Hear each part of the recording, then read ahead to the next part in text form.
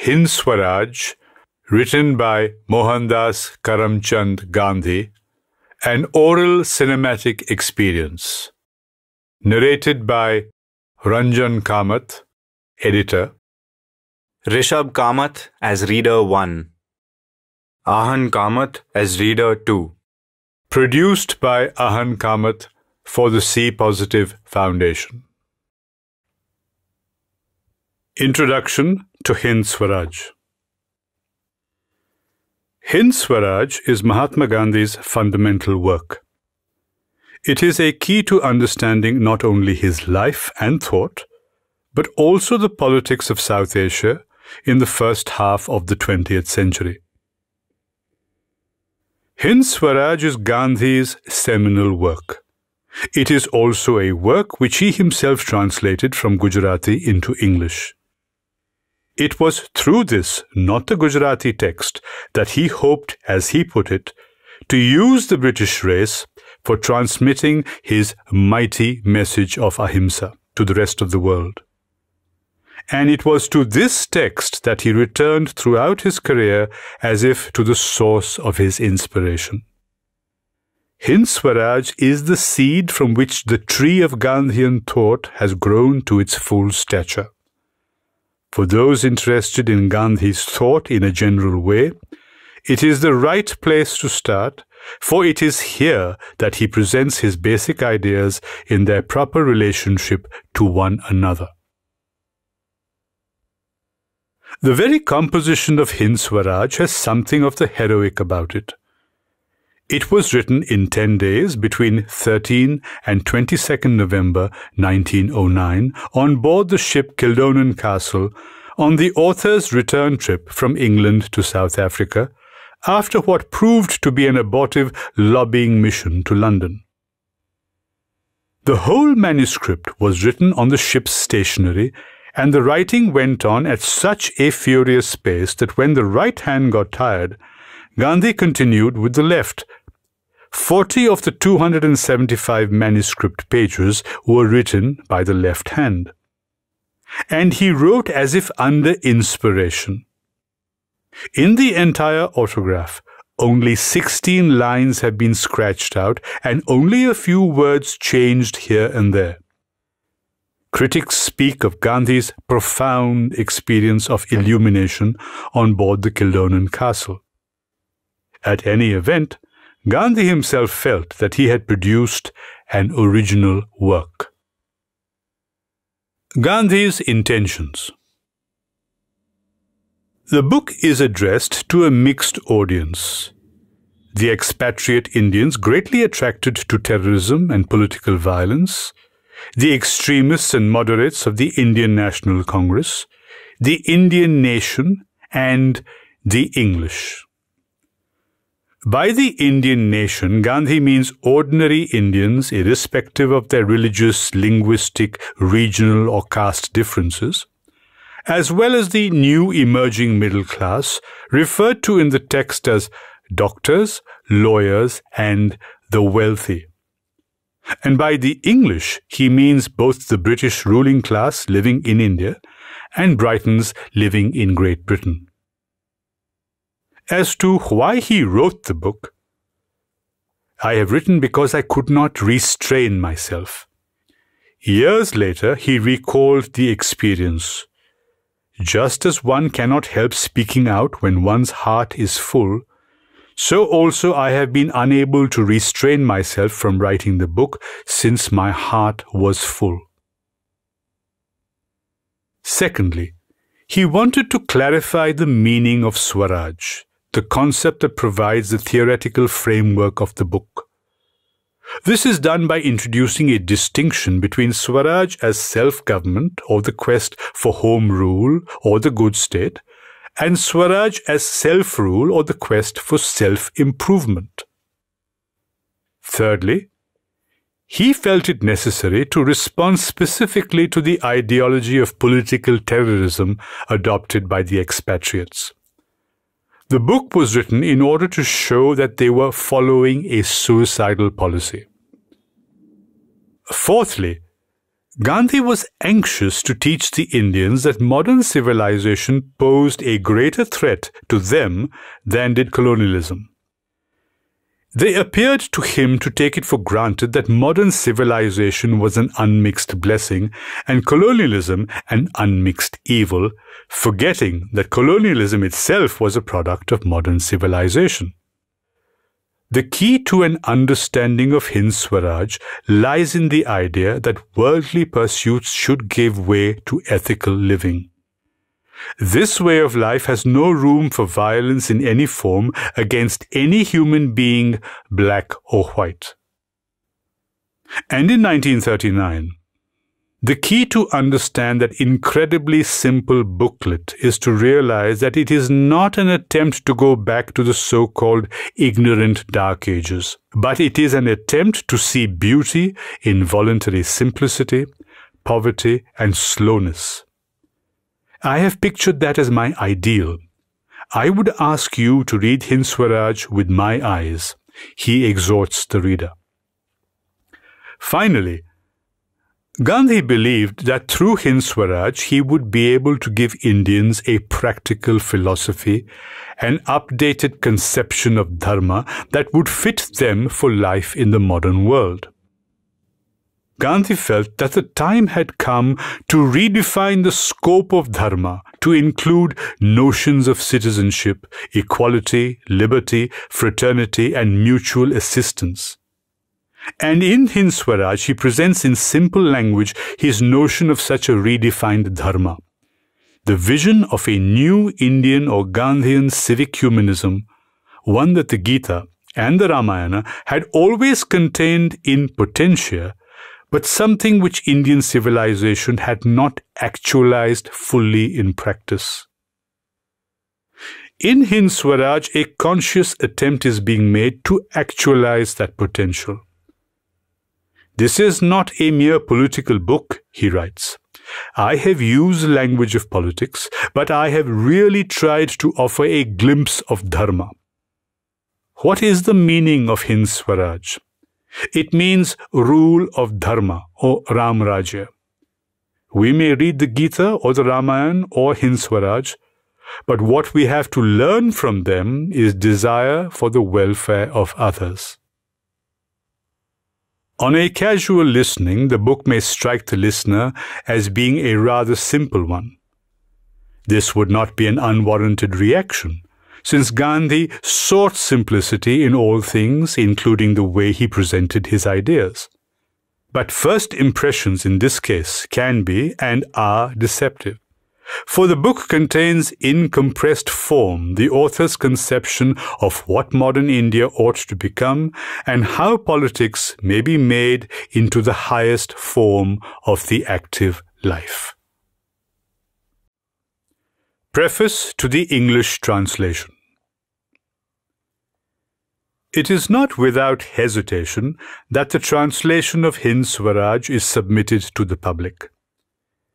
A European friend with whom I discussed the contents wanted to see a translation of it, and during our spare moments I hurriedly dictated and he took it down.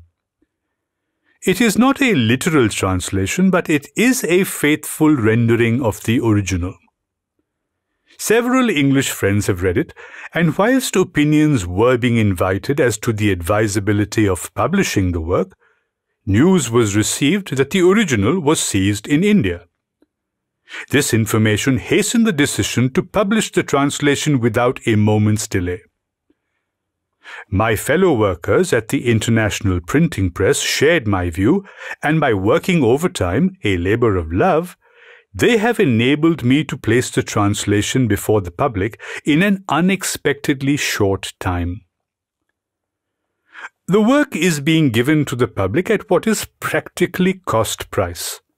But without the financial assistance of the many Indians who promised to buy copies for themselves and for distribution, it might never have seen the light of day. I am quite aware of the many imperfections in the original. The English rendering, besides sharing these, must naturally exaggerate them owing to my inability to convey the exact meaning of the original. Some of the friends who have read the translation have objected that the subject matter has been dealt with in the form of a dialogue. I have no answer to offer to this objection, except that the Gujarati language readily lends itself to such treatment and that it is considered the best method of treating difficult subjects. Had I written for English readers in the first instance, the subject would have been handled in a different manner. Moreover, the dialogue as it has been given actually took place between several friends, mostly readers of Indian opinion, and myself. Whilst the views expressed in Hind Swaraj are held by me, I have but endeavoured humbly to follow Tolstoy, Ruskin, Thoreau, Emerson, and other writers, besides the masters of Indian philosophy. Tolstoy has been one of my teachers for a number of years. Those who want to see a corroboration of the views submitted in the following chapters will find it in the works of the above-named masters. Had I not known that there was a danger of methods of violence becoming popular, even in South Africa, had I not been called upon by hundreds of my countrymen and not a few English friends to express my opinion on the nationalist movement in India, I would even have refrained for the sake of the struggle from reducing my views in writing. But occupying the position I do, it would have been cowardice on my part to postpone publication under the circumstances just referred to. M.K. Gandhi, Johannesburg, March 20th, 1910. Forward. I have written some chapters on the subject of Indian Home Rule which I venture to place before the readers of Indian opinion. I have written because I could not restrain myself. I have read much, I have pondered much during the stay for 4 months in London of the Transvaal Indian deputation. I discussed things with as many of my countrymen as I could. I met too as many Englishmen as it was possible for me to meet. I consider it my duty now to place before the readers of Indian opinion the conclusions which appear to me to be final. The Gujarati subscribers of Indian opinion number about 800. I am aware that for every subscriber there are at least 10 persons who read the paper with zest. Those who cannot read Gujarati have the paper read to them. Such persons have often questioned me about the condition of India. Similar questions were addressed to me in London. I felt, therefore, that it might not be improper for me to ventilate publicly the views expressed by me in private. These views are mine and yet not mine. They are mine because I hope to act according to them. They are almost a part of my being, but yet they are not mine because I lay no claim to originality. They have been formed after reading several books. That which I dimly felt received support from these books. The views I venture to place before the reader are, needless to say, held by many Indians not touched by what is known as civilization. But I ask the reader to believe me when I tell him that they are also held by thousands of Europeans. Those who wish to dive deep and have time may read certain books themselves. If time permits me, I hope to translate portions of such books for the benefit of the readers of Indian opinion. If the readers of Indian opinion and others who may see the following chapters will pass their criticism on to me, I shall feel obliged to them. The only motive is to serve my country, to find out the truth and to follow it. If, therefore, my views are proved to be wrong, I shall have no hesitation in rejecting them. If they are proved to be right, I would naturally wish for the sake of the motherland that others should adopt them. To make it easy reading, the chapters are written in the form of a dialogue between the reader and the editor. M.K. Gandhi, Kildonan Castle, November 22nd, 1909. Do you expect England this time will give India full self-government? That also is more than I can say. But you are hopeful. I am an optimist. You are an optimist. Chapter 1: The Congress and its Officials.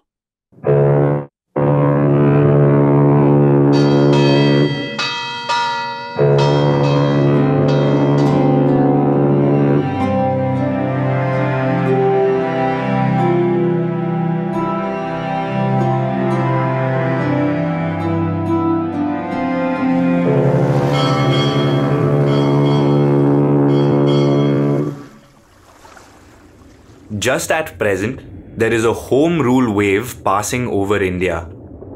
All our countrymen appear to be pining for national independence. A similar spirit pervades them even in South Africa. Indians seem to be eager after acquiring rights. Will you explain your views in this matter? You have well put the question. But the answer is not easy. One of the objects of a newspaper is to understand the popular feeling and to give expression to it. Another is to arouse among the people certain desirable sentiments, and the third is fearlessly to expose popular defects.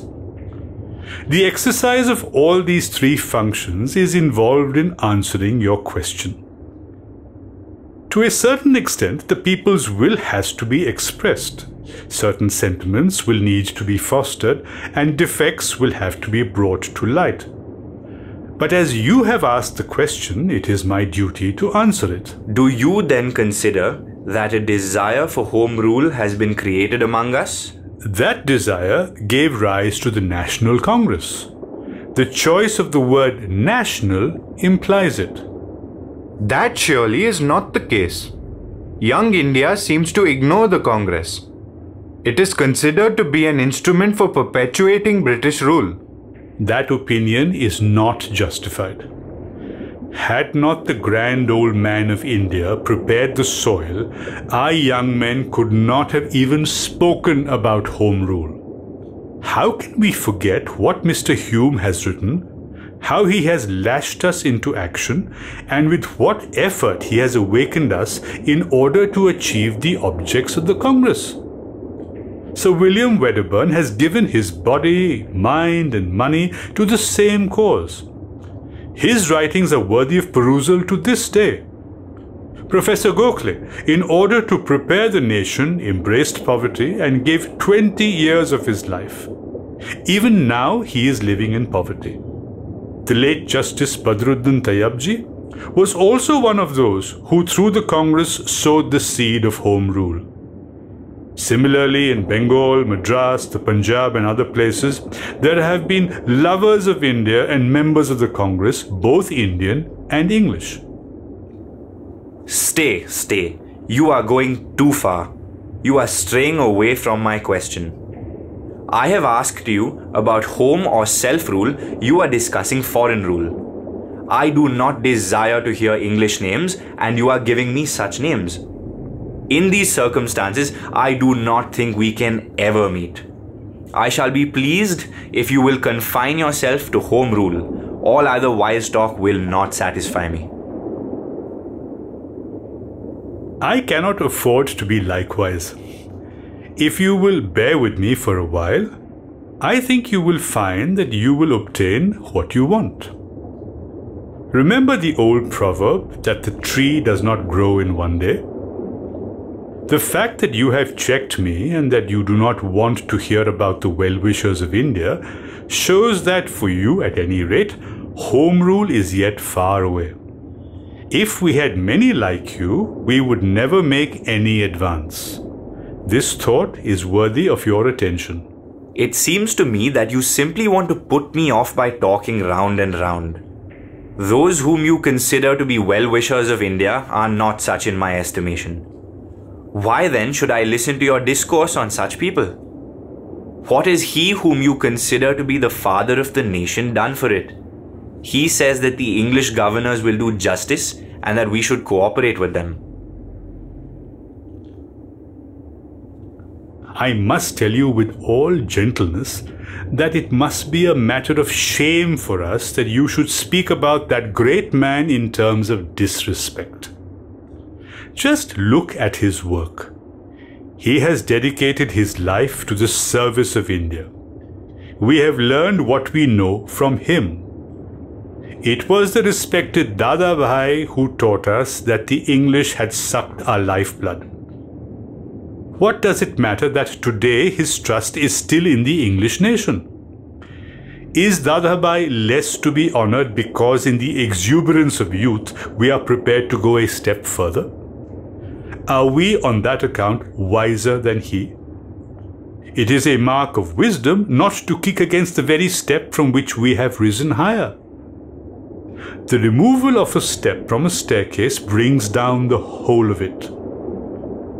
When out of infancy we grow into youth, we do not despise infancy, but on the contrary, we recall with affection the days of our childhood.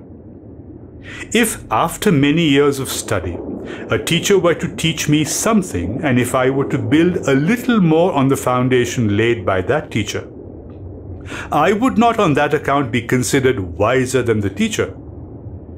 He would always command my respect. Such is the case with the grand old man of India. We must admit that he is the author of nationalism. You have spoken well. I can now understand that we must look upon Mr. Dadabhai with respect.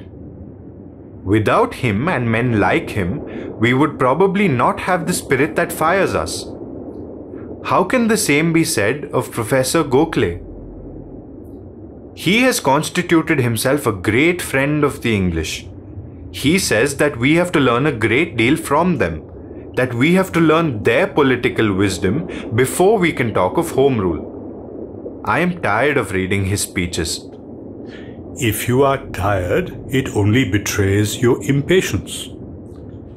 We believe that those who are discontented with the slowness of their parents and are angry because the parents would not run with their children are considered disrespectful to their parents. Professor Gokhale occupies the place of a parent. What does it matter if he cannot run with us? A nation that is desirous of securing home rule cannot afford to despise its ancestors. We shall become useless if we lack respect for our elders. Only men with mature thoughts are capable of ruling themselves, and not the hasty-tempered. Moreover, how many Indians were there like Professor Gokhale when he gave himself to Indian education? I verily believe that whatever Professor Gokhale does, he does with pure motives and with a view to serving India. His devotion to the motherland is so great that he would give his life for it, if necessary. Whatever he says is said not to flatter anyone, but because he believes it to be true. We are bound, therefore, to entertain the highest regard for him. Are we then to follow him in every respect? I never said any such thing. If we conscientiously differed from him, the learned professor himself would advise us to follow the dictates of our conscience rather than him. Our chief purpose is not to cry down his work, but to believe that he is infinitely greater than we, and to feel assured that compared with his work for India, ours is infinitesimal. Several newspapers write disrespectfully of him. It is our duty to protest against such writings. We should consider men like Professor Gokhale to be the pillars of home rule. It is a bad habit to say that another man's thoughts are bad and ours only are good, and that those holding different views from ours are the enemies of the country. I now begin to understand somewhat your meaning. I shall have to think the matter over. But what you say about Mr. Hume and Sir William Wedderburn is beyond comprehension. The same rule holds good for the English as for the Indians. I can never subscribe to the statement that all the Englishmen are bad. Many Englishmen desire home rule for India. That the English people are somewhat more selfish than others is true, but that does not prove that every Englishman is bad. We who seek justice will have to do justice to others. Sir William does not wish ill to India. That should be enough for us. As we proceed, you will see that if we act justly, India will be sooner free. You will see too that if we shun every Englishman as an enemy, home rule will be delayed. But if we are just to them, we shall receive their support in our progress towards the goal. All this seems to me at present to be simply nonsensical. English support and the obtaining of home rule are two contradictory things. How can the English people tolerate home rule for us? But I do not want you to decide this question for me just yet. To pass time over it is useless. When you have shown how we can have home rule, perhaps I shall understand your views. You have prejudiced me against you by discoursing on English help. I would therefore beseech you not to continue this subject. I have no desire to do so. That you are prejudiced against me is not a matter for much anxiety. It is well that I should say unpleasant things at the commencement. It is my duty patiently to try to remove your prejudice. I like that last statement. It emboldens me to say what I like. One thing still puzzles me. I do not understand how the Congress laid the foundation of home rule. Let us see. The Congress brought together Indians from different parts of India and enthused us with the idea of nationality. The government used to look upon it with disfavor. The Congress has always insisted that the nation should control revenue and expenditure. It has always desired self-government after the Canadian model. Whether we can get it or not, whether we desire it or not, and whether there is not something more desirable are different questions. All I have to show is that the Congress gave us a foretaste of home rule. To deprive it of the honor is not proper, and for us to do so would not only be ungrateful, but retard the fulfillment of our object. To treat the Congress as an institution inimical to our growth as a nation would disable us from using that body.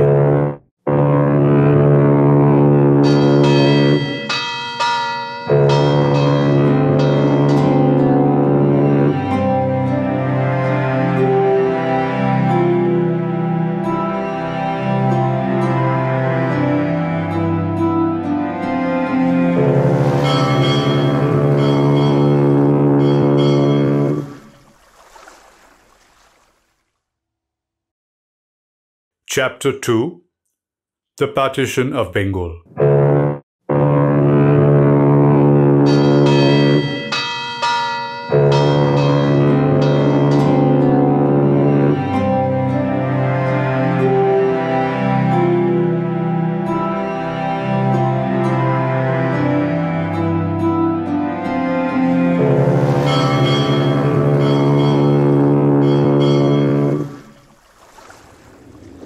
Considering the matter as you put it, it seems proper to say that the foundation of home rule was laid by the Congress.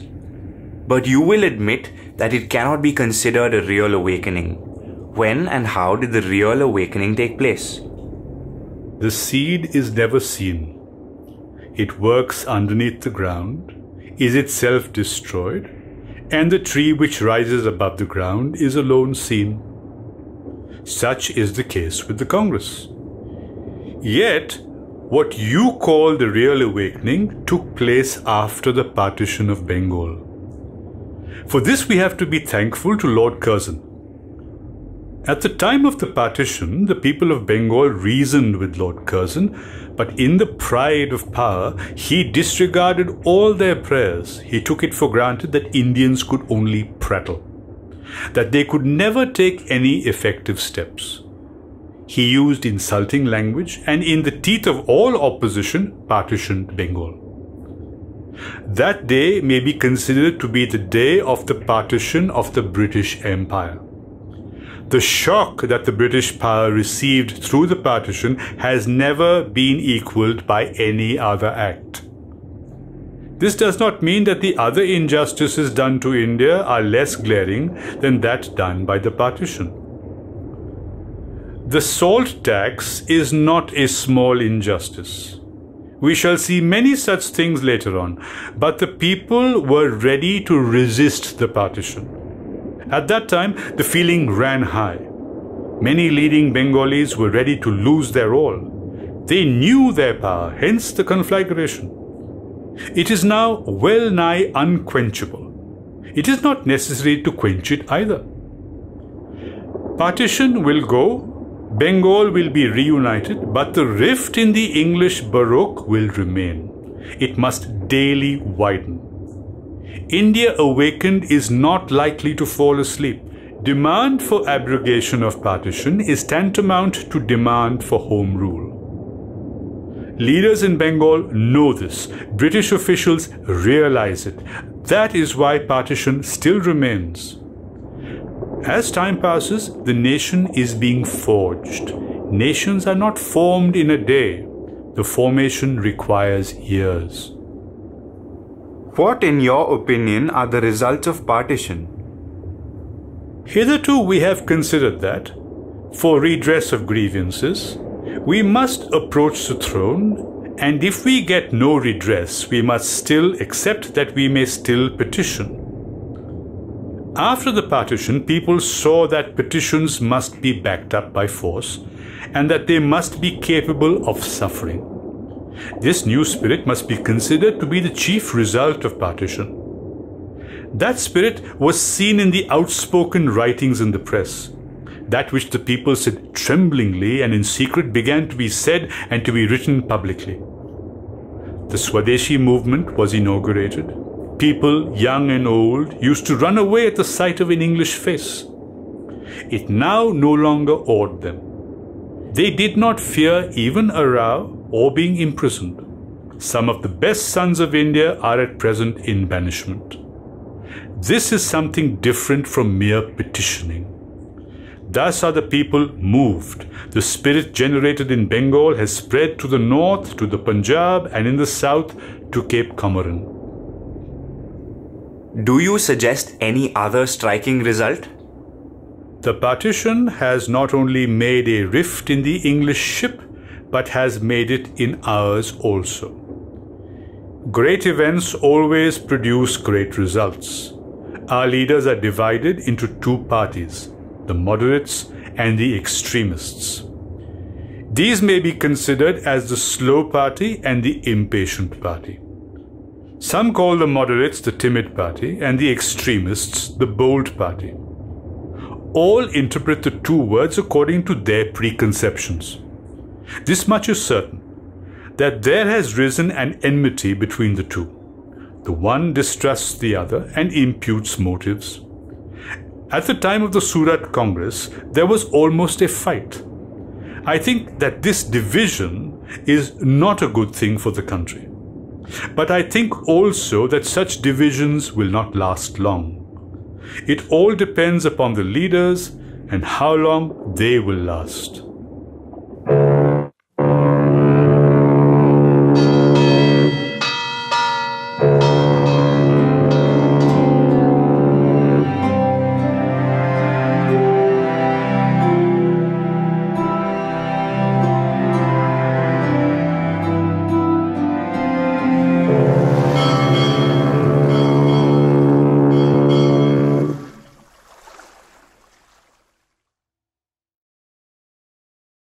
Chapter 3: Discontent and Unrest.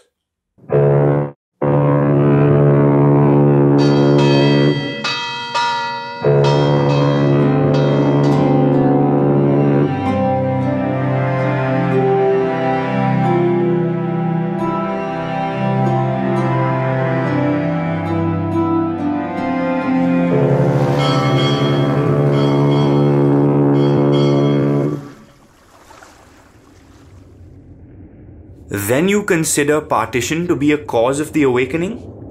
Do you welcome the unrest which has resulted from it? When a man rises from sleep, he twists his limbs and is restless.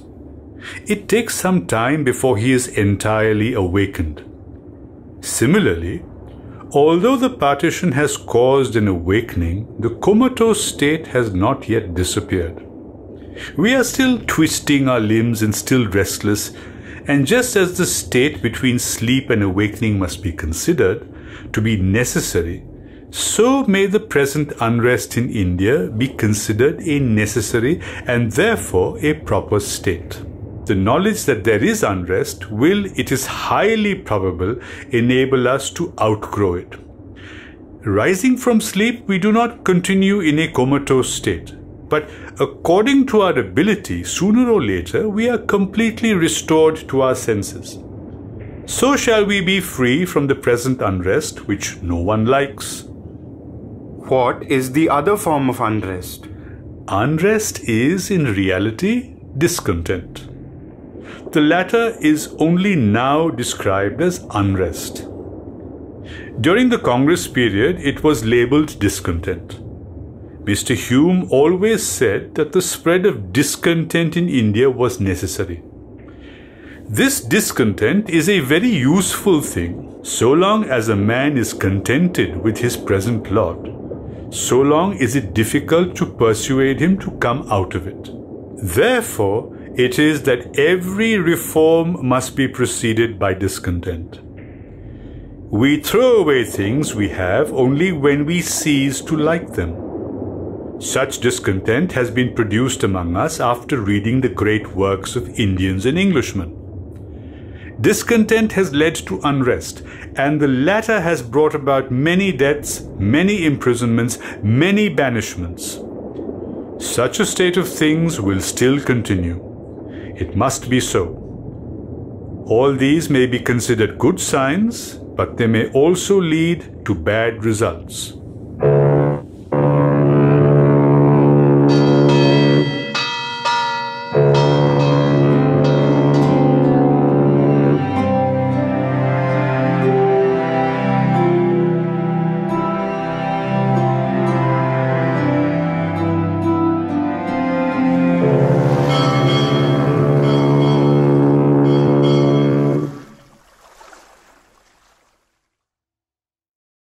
Chapter 4 Historical Context The Indian Nationalist Movement.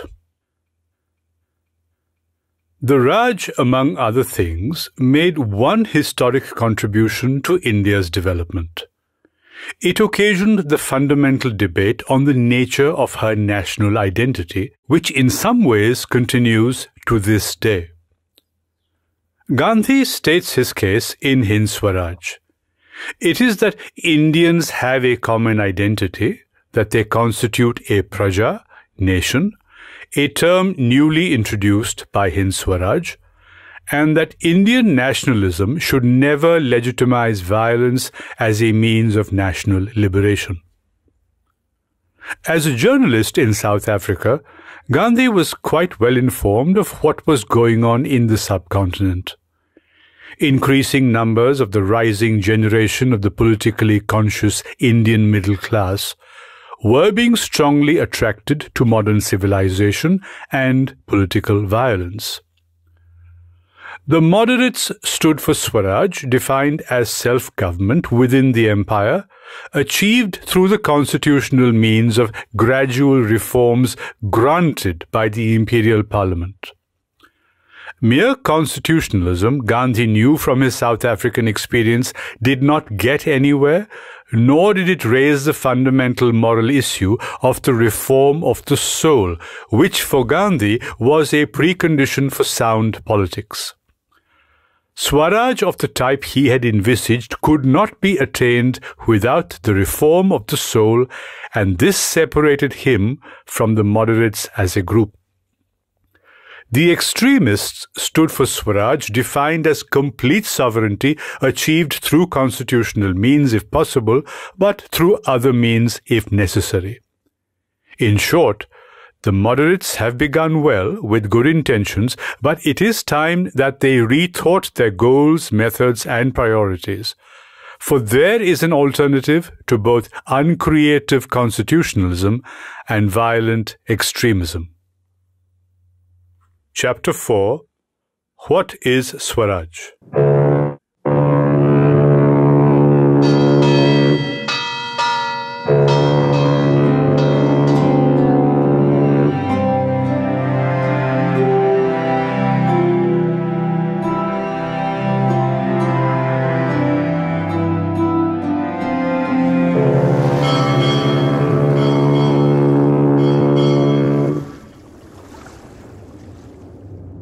I have now learnt what the Congress has done to make India one nation, how the partition has caused an awakening, and how discontent and unrest have spread through the land. I would now like to know your views on Swaraj. I fear that our interpretation is not the same. It is quite possible that we do not attach the same meaning to the term. You and I and all Indians are impatient to obtain Swaraj, but we are certainly not decided as to what it is. To drive the English out of India is a thought heard from many mouths, but it does not seem that many have properly considered why it should be so. I must ask you a question. Do you think that it is necessary to drive away the English if we get all we want? I should ask of them only one thing, that is, please leave our country. If after they have complied with this request, their withdrawal from India means that they are still in India, I should have no objection. Then we would understand that in our language, the word gone is equivalent to remained. Well, then let us suppose that the English have retired. What will you do then? That question cannot be answered at this stage. The state after withdrawal will depend largely upon the manner of it. If, as you assume, they retire, it seems to me we shall still keep their constitution and shall carry on the government. If they simply retire for the asking, we should have an army, etc. ready at hand. We should therefore have no difficulty in carrying on the government. You may think so, I do not. But I will not discuss the matter just now. I have to answer the question, and that I can do well by asking you several questions.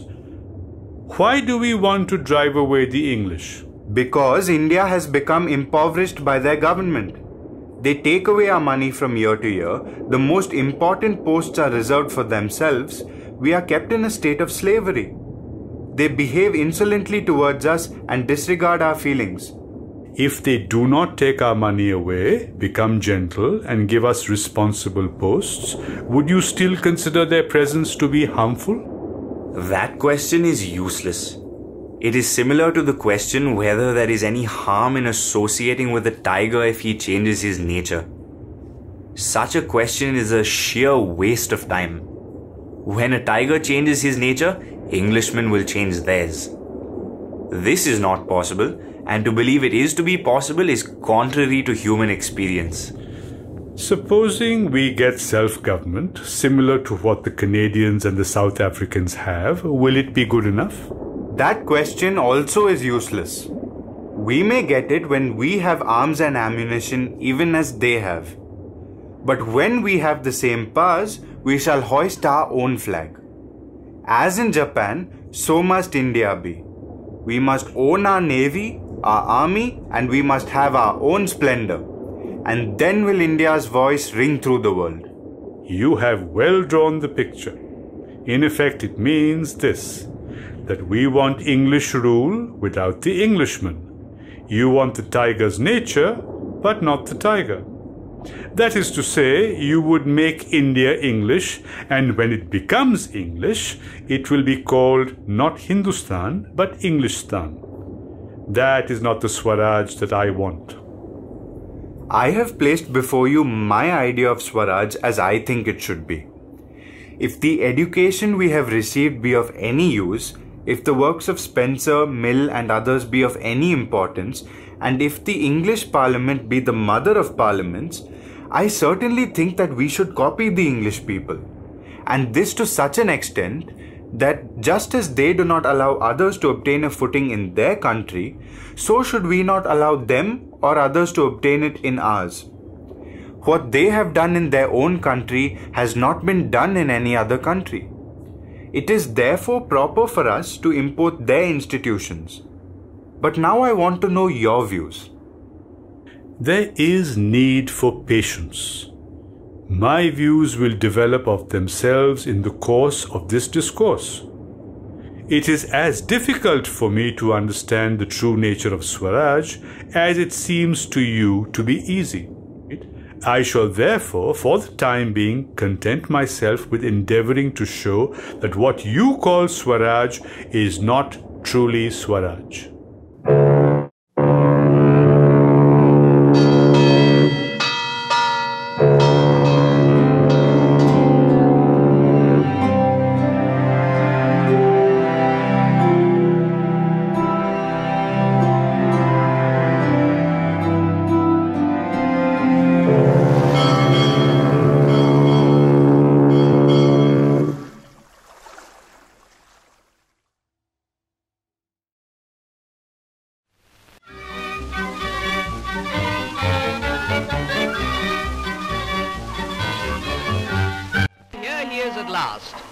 Man of India. Our first glimpse as the Rajputana came alongside at Marseille. And here comes Mr. Gandhi, dressed as he said he would be, in just his loincloth, even in the chilly climes of Europe.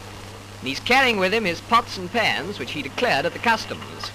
And so to his popular home, where we leave this bizarre little man, whose coming has caused so much comment, complete with loincloth, spinning wheel and goat's milk, feeling sure that he cannot complain of his reception or the publicity he has received, from which, by the way, we always understood that he shrank. Chapter 5. The Condition of England.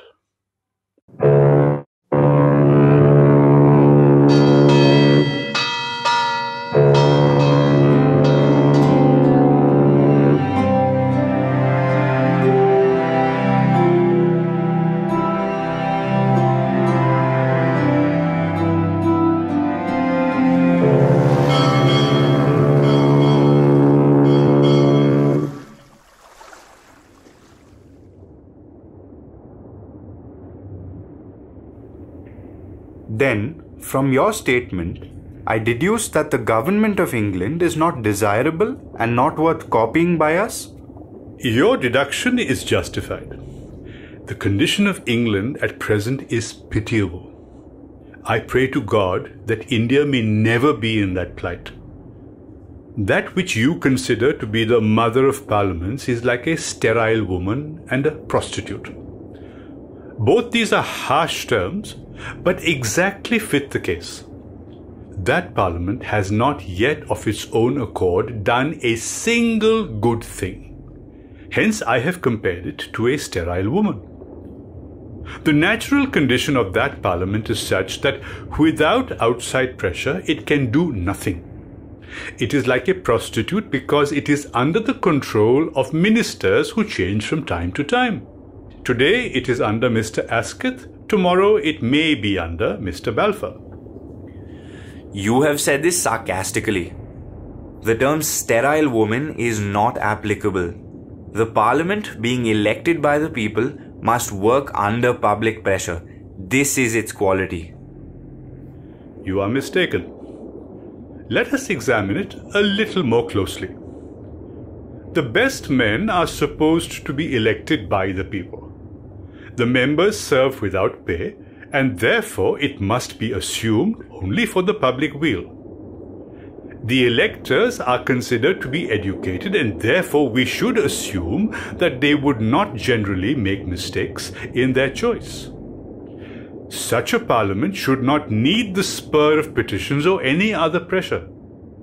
Its work should be so smooth that its effect would be more apparent day by day. But as a matter of fact, it is generally acknowledged that the members are hypocritical and selfish. Each thinks of his own little interest. It is fear that is the guiding motive. What is done today may be undone tomorrow. It is not possible to recall a single instance in which finality can be predicated for its work. When the greatest questions are debated, its members have been seen to stretch themselves and to doze. Sometimes the members talk away until the listeners are disgusted. Carlyle has called it the talking shop of the world. Members vote for their party without a thought. Their so-called discipline binds them to it. If any member, by way of exception, gives an independent vote, he is considered a renegade. If the money and the time wasted by the Parliament were entrusted to a few good men, the English nation would be occupying today a much higher platform. The Parliament is simply a costly toy of the nation. These views are by no means peculiar to me. Some great English thinkers have expressed them. One of the members of that Parliament recently said that a true Christian could not become a member of it. Another said that it was a baby, and if it has remained a baby after an existence of 700 years, when will it outgrow its babyhood? You have set me thinking. You do not expect me to accept at once all you say. You give me entirely novel views. I shall have to digest them. Will you now explain the epithet prostitute? That you cannot accept my views at once is only right.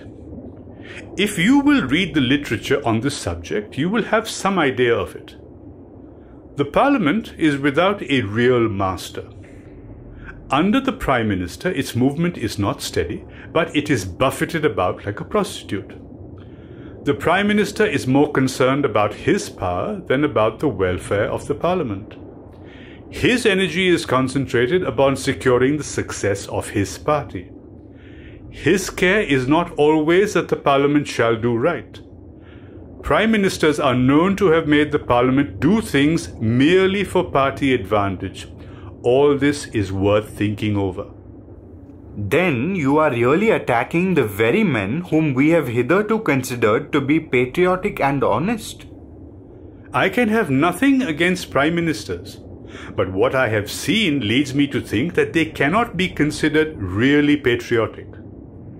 If they are to be considered honest because they do not take what is generally known as bribery, let them be so considered, but they are open to subtler influences. In order to gain their ends, they certainly bribe people with honors. I do not hesitate to say that they have neither real honesty nor a living conscience. As you express these views about the Parliament, I would like to hear you on the English people so that I may have your view of their government. To the English voters, their newspaper is their Bible. They take their cue from their newspapers, which latter are often dishonest. The same fact is differently interpreted by different newspapers according to the party in whose interests they are edited. One newspaper would consider a great Englishman to be a paragon of honesty, another would consider him dishonest. What must be the condition of the people whose newspapers are of this type? You shall describe it. These people change their views frequently. It is said that they change them every 7 years. These views swing like the pendulum of a clock and are never steadfast. The people would follow a powerful orator or a man who gives them parties, receptions, etc. As are the people, so is their Parliament. They have certainly one quality very strongly developed. They will never allow their country to be lost. If any person were to cast an evil eye on it, they would pluck out his eye. But that does not mean that the nation possesses every other virtue or that it should be imitated. If India copies England, it is my firm conviction that she will be ruined. To what do you ascribe this state of England? It is not due to any peculiar fault of the English people, but the condition is due to modern civilization. It is a civilization only in name. Under it, the nations of Europe are becoming degraded and ruined day by day.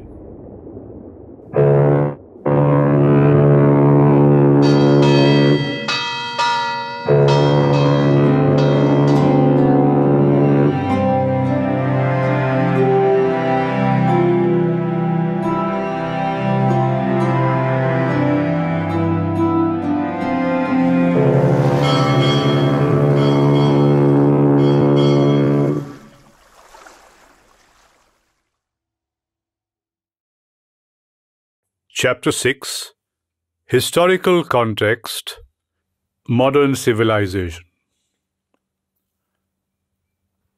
On the eve of writing Hind Swaraj, the question of modern civilization was also worrying Mahatma Gandhi.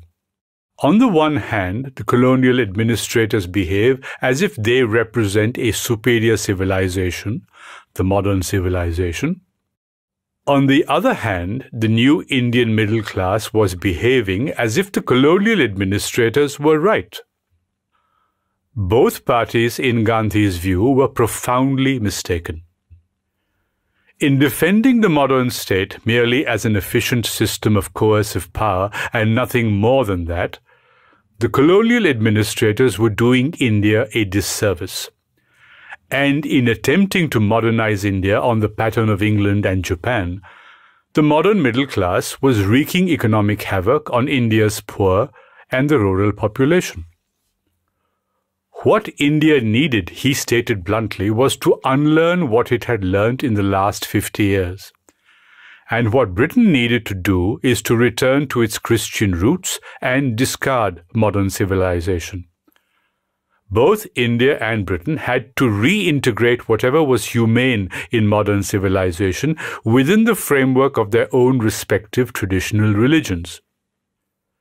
At such a time as they could accomplish this, and only then, could they do good to their own peoples and to the rest of the world. Colonialism was the fruit of modern civilization, and only when this truth was grasped could the colonial problem find its final solution. Chapter 6: Civilization.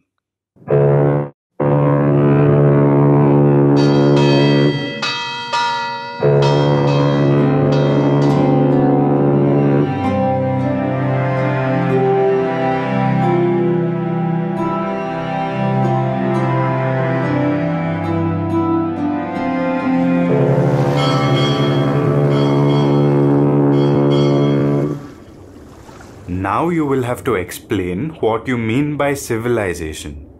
It is not a question of what I mean. Several English writers refuse to call that civilization which passes under that name. Many books have been written upon that subject. Societies have been formed to cure the nation of the evils of civilization. A great English writer has written a work called Civilization, Its Cause and Cure. Therein he has called it a disease. Why do we not know this generally? The answer is very simple. We rarely find people arguing against themselves. Those who are intoxicated by modern civilization are not likely to write against it. Their care will be to find out facts and arguments in support of it. And this they do unconsciously, believing it to be true. A man, whilst he is dreaming, believes in his dream. He is undeceived only when he is awakened from his sleep. A man laboring under the bane of civilization is like a dreaming man. What we usually read are the works of defenders of modern civilization, which undoubtedly claims among its votaries very brilliant and even some very good men. Their writings hypnotize us, and so, one by one, we are drawn into the vortex. This seems to be very plausible. Now will you tell me something of what you have read and thought of this civilization? Let us first consider what state of things is described by the word civilization. Its true test lies in the fact that people living in it make bodily welfare the object of life. We will take some examples. The people of Europe today live in better built homes than they did 100 years ago. This is considered an emblem of civilization, and this is also a matter to promote bodily happiness. Formerly they wore skins and used as their weapons spears. Now they wear long trousers, and for embellishing their bodies they wear a variety of clothing, and instead of spears they carry with them revolvers containing 5 or more chambers. If people of a certain country who have hitherto not been in the habit of wearing much clothing, boots, etc., adopt European clothing, they are supposed to have become civilized out of savagery. Formerly in Europe, people ploughed their lands mainly by manual labor. Now, one man can plough a vast tract by means of steam engines and can thus amass great wealth. This is called a sign of civilization. Formerly, the fewest men wrote books that were most valuable. Now, anybody writes and prints anything he likes and poisons people's mind. Formerly, men traveled in wagons. Now they fly through the air in trains at the rate of 400 and more miles per day. This is considered the height of civilization. It has been stated that as men progress, they shall be able to travel in airships and reach any part of the world in a few hours. Men will not need the use of their hands and feet. They will press a button and they will have their clothing by their side. They will press another button and they will have their newspaper, a third, and a motor car will be in waiting for them. They will have a variety of delicately dished up food.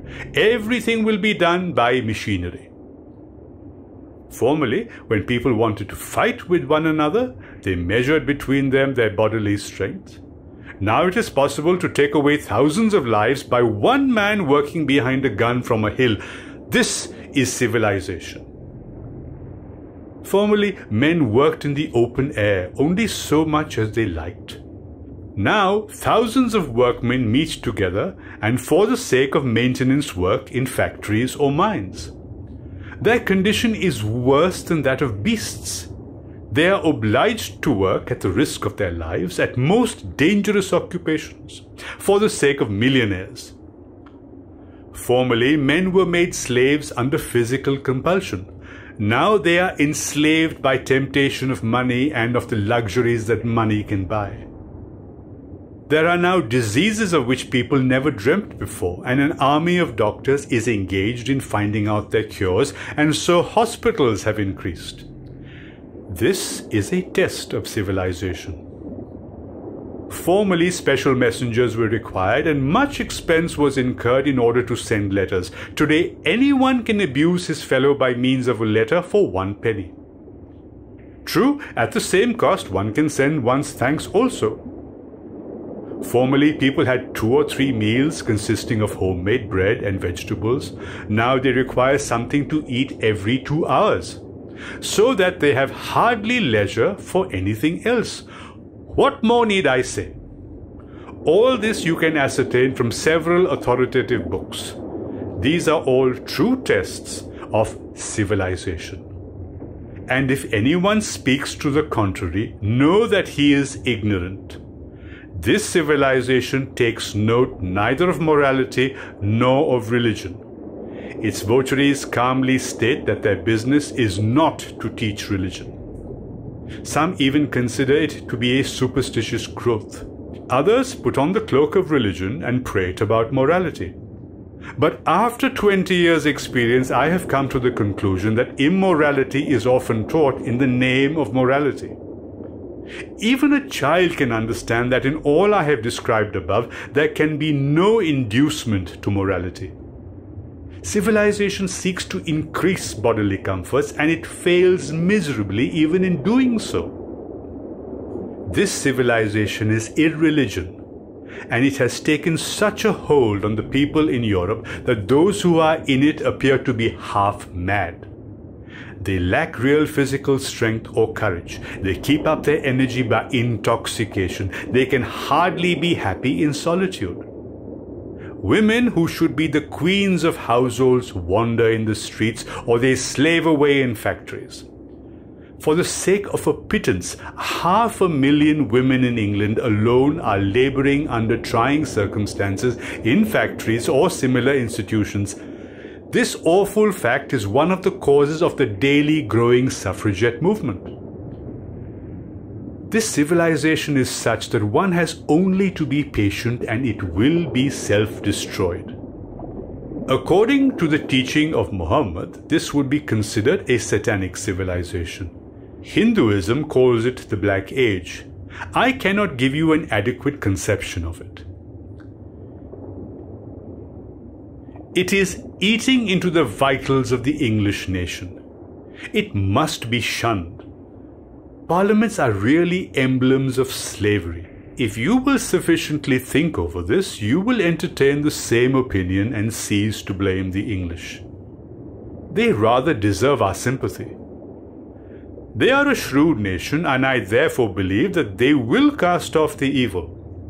They are enterprising and industrious, and their mode of thought is not inherently immoral.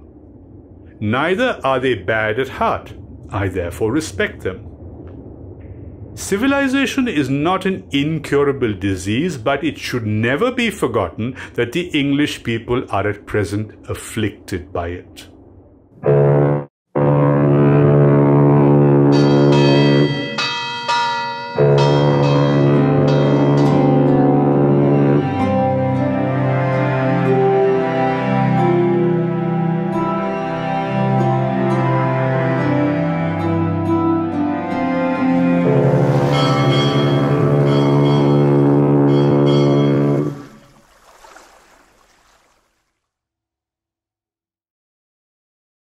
Chapter 7. Why was India lost?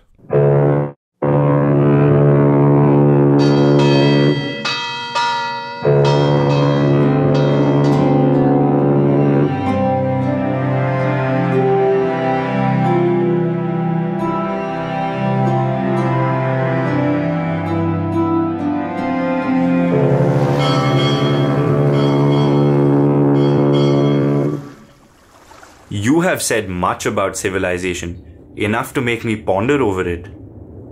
I do not know what I should adopt and why I should avoid the nations of Europe, but one question comes to my lips immediately. If civilization is a disease, and if it has attacked the English nation, why has she been able to take India, and why is she able to retain it? Your question is not very difficult to answer, and we shall presently be able to examine the true nature of Swaraj, for I am aware that I still have to answer that question. I will, however, take up your previous question. The English have not taken India. We have given it to them. They are not in India because of their strength, but because we keep them. Let us now see whether these propositions can be sustained. They came to our country originally for the purpose of trade. Recall the company Bahadur. Who made it Bahadur? They had not the slightest intention at the time of establishing a kingdom. Who assisted the company's officers? Who was tempted at the sight of their silver? Who bought their goods? History testifies that we did all this. In order to become rich all at once, we welcomed the company's officers with open arms. We assisted them. If I am in the habit of drinking bhang and a seller thereof sells it to me, am I to blame him or myself? By blaming the seller, shall I be able to avoid the habit? And if a particular retailer is driven away, will not another take his place? A true servant of India will have to go to the root of the matter. If an excess of food has caused me indigestion, I will certainly not avoid it by blaming the water. He is a true physician who probes the cause of disease, and if you pose as a physician for the disease of India, you will have to find out its true cause. You are right. Now I think you will not have to argue much with me to drive your conclusions home. I am impatient to know your further views. You are now on a most interesting topic. I shall therefore endeavor to follow your thought and stop you when I am in doubt. I am afraid that in spite of your enthusiasm, as we proceed further, we shall have differences of opinion. Nevertheless, I shall argue only when you still stop me. We have already seen that the English merchants were able to get a footing in India because we encouraged them. When our princes fought among themselves, they sought the assistance of the Company Bahadur. That corporation was versed alike in commerce and war. It was unhampered by questions of morality. Its object was to increase its commerce and to make money. It accepted our assistance and increased the number of its warehouses. To protect the latter, it employed an army which was utilized by us also.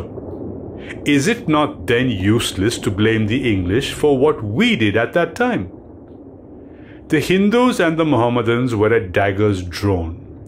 This too gave the company its opportunity, and thus we created the circumstances that gave the company its control over India.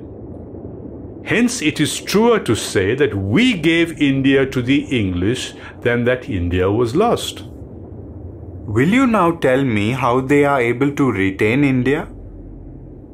The causes that gave them India enable them to retain it. Some Englishmen state that they took and they hold India by the sword. Both these statements are wrong. The sword is entirely useless for holding India. We alone cannot keep them. Napoleon is said to have described the English as a nation of shopkeepers. It is a fitting description. They hold whatever dominions they have for the sake of their commerce. Their army and their navy are intended to protect it. When the Transvaal offered no such attractions, the late Mr. Gladstone discovered that it was not right for the English to hold it. When it became a paying proposition, resistance led to war. Mr. Chamberlain soon discovered that England enjoyed a suzerainty over the Transvaal. It is related that someone asked the late President Kruger whether there was gold in the moon. He replied that it was highly unlikely because if there were, the English would have annexed it. Many problems can be solved by remembering that money is their god. Then it follows that we keep the English in India for our base self-interest. We like their commerce, they please us by their subtle methods and get what they want from us. To blame them for this is to perpetuate their power. We further strengthen their hold by quarreling amongst ourselves. If you accept the above statements, it is proved that the English entered India for the purposes of trade. They remain in it for the same purpose, and we help them to do so. Their arms and ammunition are perfectly useless. In this connection, I remind you that it is the British flag which is waving in Japan and not the Japanese. The English have a treaty with Japan for the sake of their commerce, and you will see that if they can manage it, their commerce will greatly expand in that country. They wish to convert the whole world into a vast market for their goods. That they cannot do so is true, but the blame will not be theirs. They will leave no stone unturned to reach the goal.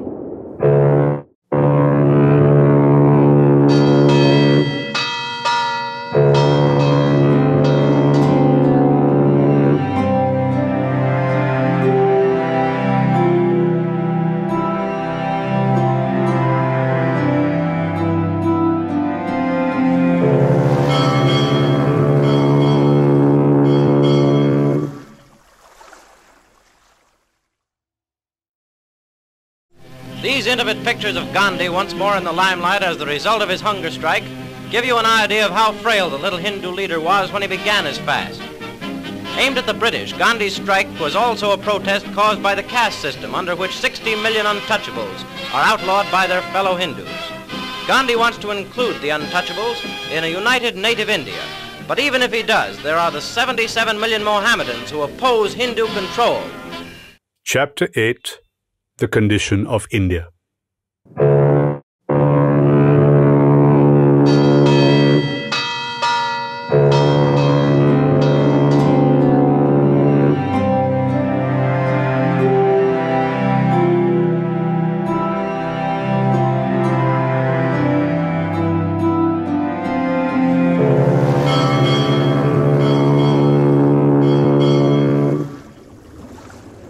I now understand why the English hold India. I should like to know your views about the condition of our country. It is a sad condition. In thinking of it, my eyes water and my throat gets parched. I have grave doubts whether I shall be able sufficiently to explain what is in my heart. It is my deliberate opinion that India is being ground down not under the English heel, but under that of modern civilization. It is groaning under the monster's terrible weight. There is yet time to escape it, but every day makes it more and more difficult. Religion is dear to me, and my first complaint is that India is becoming irreligious.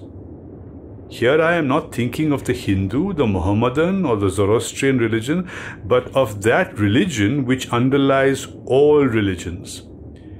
We are turning away from God. How so? There is a charge laid against us that we are a lazy people and that the Europeans are industrious and enterprising. We have accepted the charge and we therefore wish to change our condition.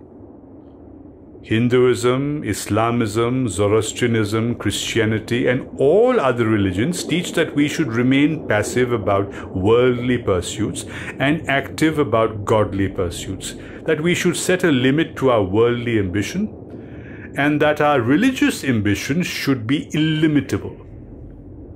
Our activity should be directed into the latter channel. You seem to be encouraging religious charlatanism. Many a cheat has by talking in a similar strain led the people astray. You are bringing an unlawful charge against religion. Humbug there undoubtedly is about all religions. Where there is light, there is also shadow. I am prepared to maintain that humbugs in worldly matters are far worse than humbugs in religion. The humbug of civilization that I endeavor to show to you is not to be found in religion. How can you say that? In the name of religion, Hindus and Mohammedans fought against one another. For the same cause, Christians fought Christians. Thousands of innocent men have been murdered, thousands have been burned and tortured in its name. Surely this is much worse than any civilization. I certainly submit that the above hardships are far more bearable than those of civilization. Everybody understands that the cruelties you have named are not part of religion, although they have been practiced in its name. Therefore, there is no aftermath to these cruelties. They will always happen so long as there are to be found ignorant and credulous people. But there is no end to the victims destroyed in the fire of civilization. Its deadly effect is that people come under its scorching flames believing it to be all good. They become utterly irreligious and in reality derive little advantage from the world.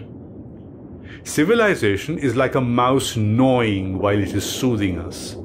When its full effect is realized, we will see that religious superstition is harmless compared to that of modern civilization. I am not pleading for a continuance of religious superstitions. We will certainly fight them tooth and nail. But we can never do so by disregarding religion. We can only do so by appreciating and conserving the latter. Then will you contend that the Pax Britannica is a useless encumbrance? You may see peace if you like. I see none. You make light of the terror that the thugs, the Pindaris, the Bhils were to the country? If you will give the matter some thought, you will see that the terror was by no means such a mighty thing. If it had been a very substantial thing, the other people would have died away before the English advent. Moreover, the present peace is only nominal, for by it we have become emasculated and cowardly. We are not to assume that the English have changed the nature of the Pindaris and the Bhils. It is therefore better to suffer the Pindari peril than that someone else should protect us from it, and thus render us effeminate. I should prefer to be killed by the arrow of a Bhil than to seek unmanly protection. India without such protection was an India full of valor. Macaulay betrayed gross ignorance when he libeled Indians as being practically cowards. They never merited the charge. Cowards living in a country inhabited by hardy mountaineers infested by wolves and tigers must surely find an early grave. Have you ever visited our fields? I assure you that our agriculturists sleep fearlessly on their farms even today, and the English, you and I, would hesitate to sleep where they sleep. Strength lies in absence of fear, not in the quantity of flesh and muscle we may have on our bodies.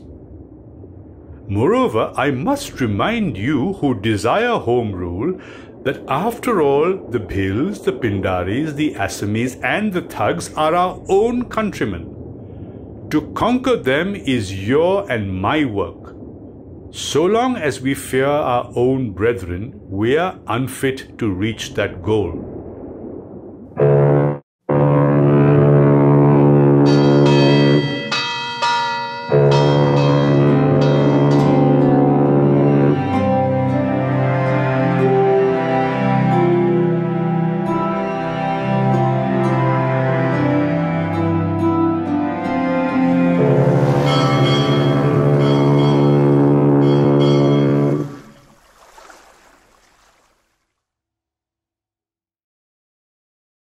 Chapter 9.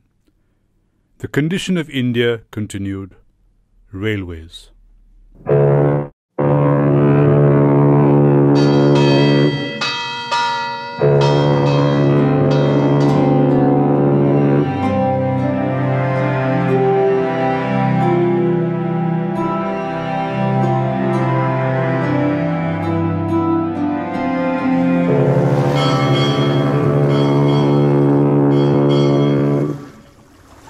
You have deprived me of the consolation I used to have regarding peace in India. I have merely given you my opinion on the religious aspect. But when I give you my views as to the poverty of India, you will perhaps begin to dislike me, because what you and I have hitherto considered beneficial for India no longer appears to me to be so. What may that be? Railways, lawyers and doctors have impoverished the country so much so that if we do not wake up in time, we shall be ruined. I do now indeed fear that we are not likely to agree at all. You are attacking the very institutions which we have hitherto considered to be good. It is necessary to exercise patience. The true inwardness of the evils of civilization you will understand with difficulty. Doctors assure us that the consumptive clings to life even when he is about to die. Consumption does not produce apparent hurt. It even produces a seductive color about a patient's face so as to induce the belief that all is well. Civilization is such a disease, and we have to be very wary. Very well then, I shall hear you on the railways. It must be manifest to you that but for the railways, the English could not have such a hold on India as they have.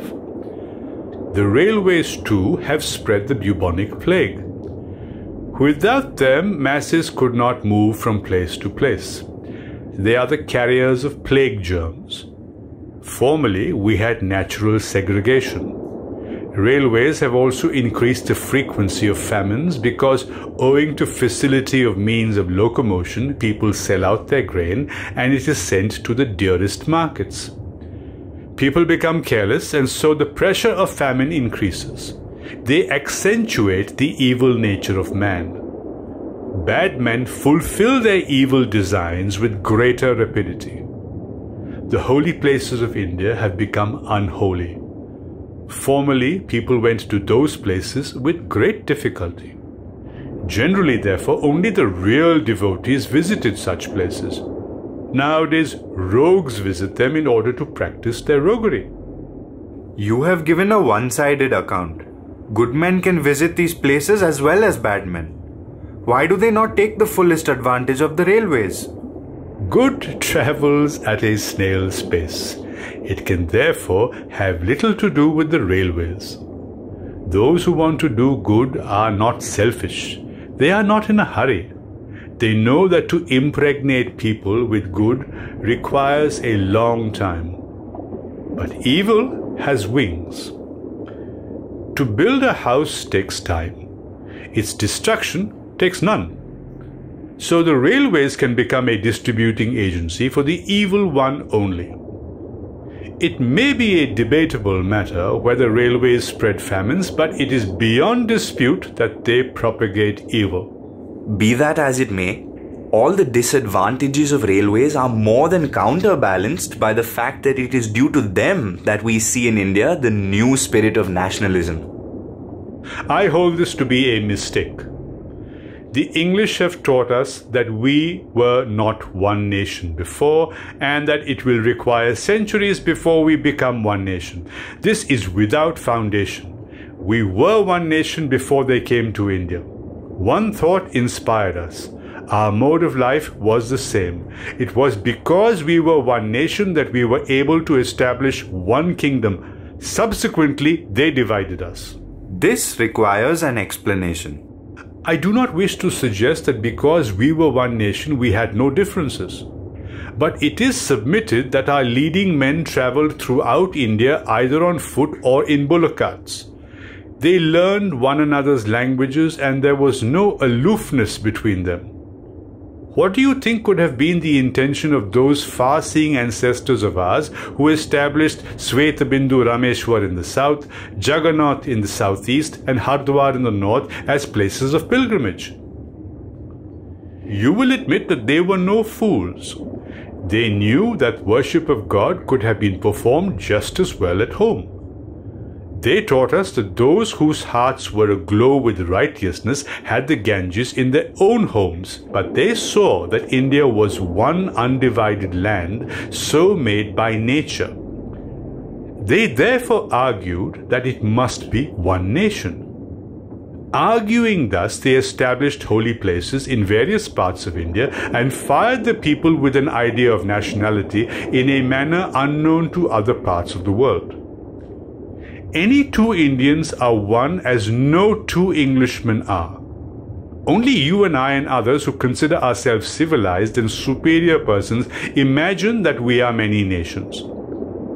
It was after the advent of railways that we began to believe in distinctions, and you are at liberty now to say that it is through the railways that we are beginning to abolish those distinctions. An opium eater may argue the advantage of opium eating from the fact that he began to understand the evil of opium habit after having eaten it. I would ask you to consider well what I have said on the railways. I will gladly do so. But one question occurs to me even now. You have described to me the India of the pre-Mohammedan period. But now we have the Mohammedans, Parsis and Christians. How can they be one nation? Hindus and Mohammedans are old enemies. Our very proverbs prove it. Mohammedans turn to the west for worship, whilst Hindus turn to the east. The former look down on Hindus as idolaters.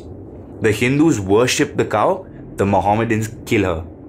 The Hindus believe in the doctrine of non-killing, the Mohammedans do not. We thus meet with differences at every step. How can India be one nation?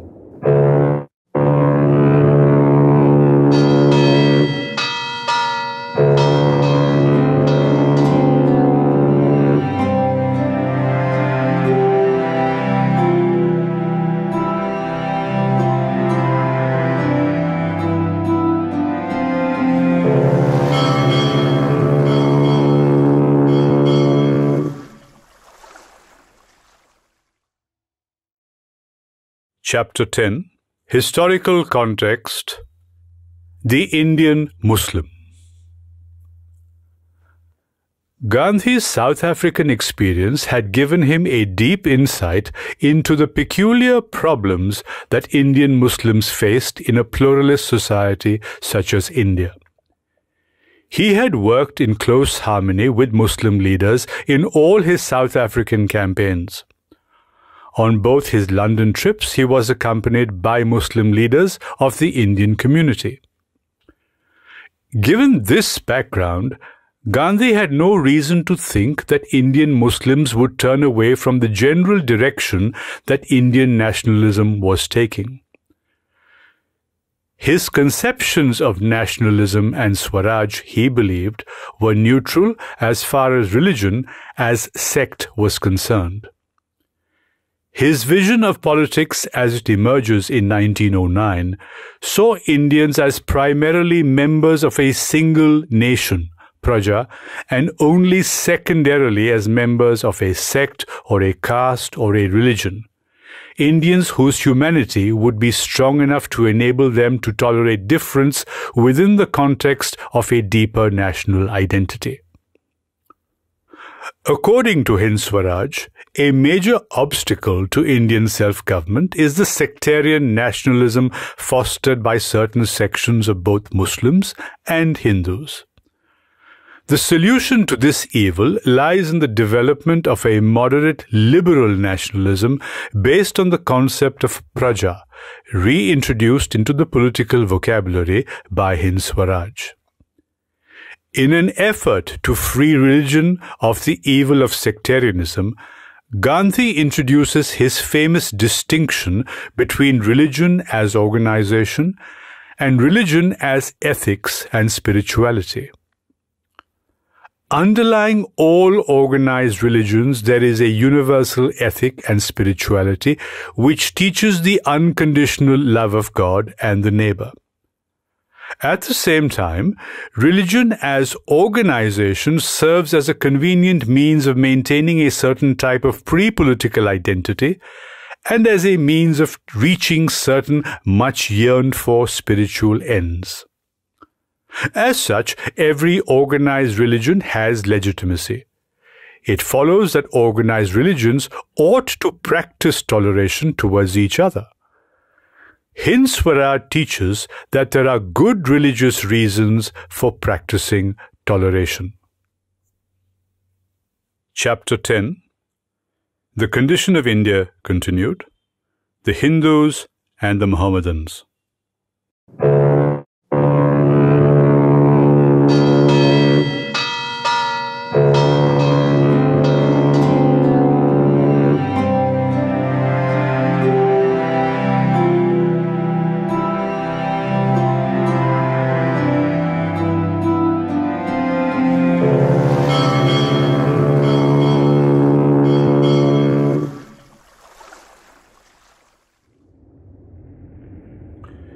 Your last question is a serious one, and yet on careful consideration it will be found as to be easy of solution.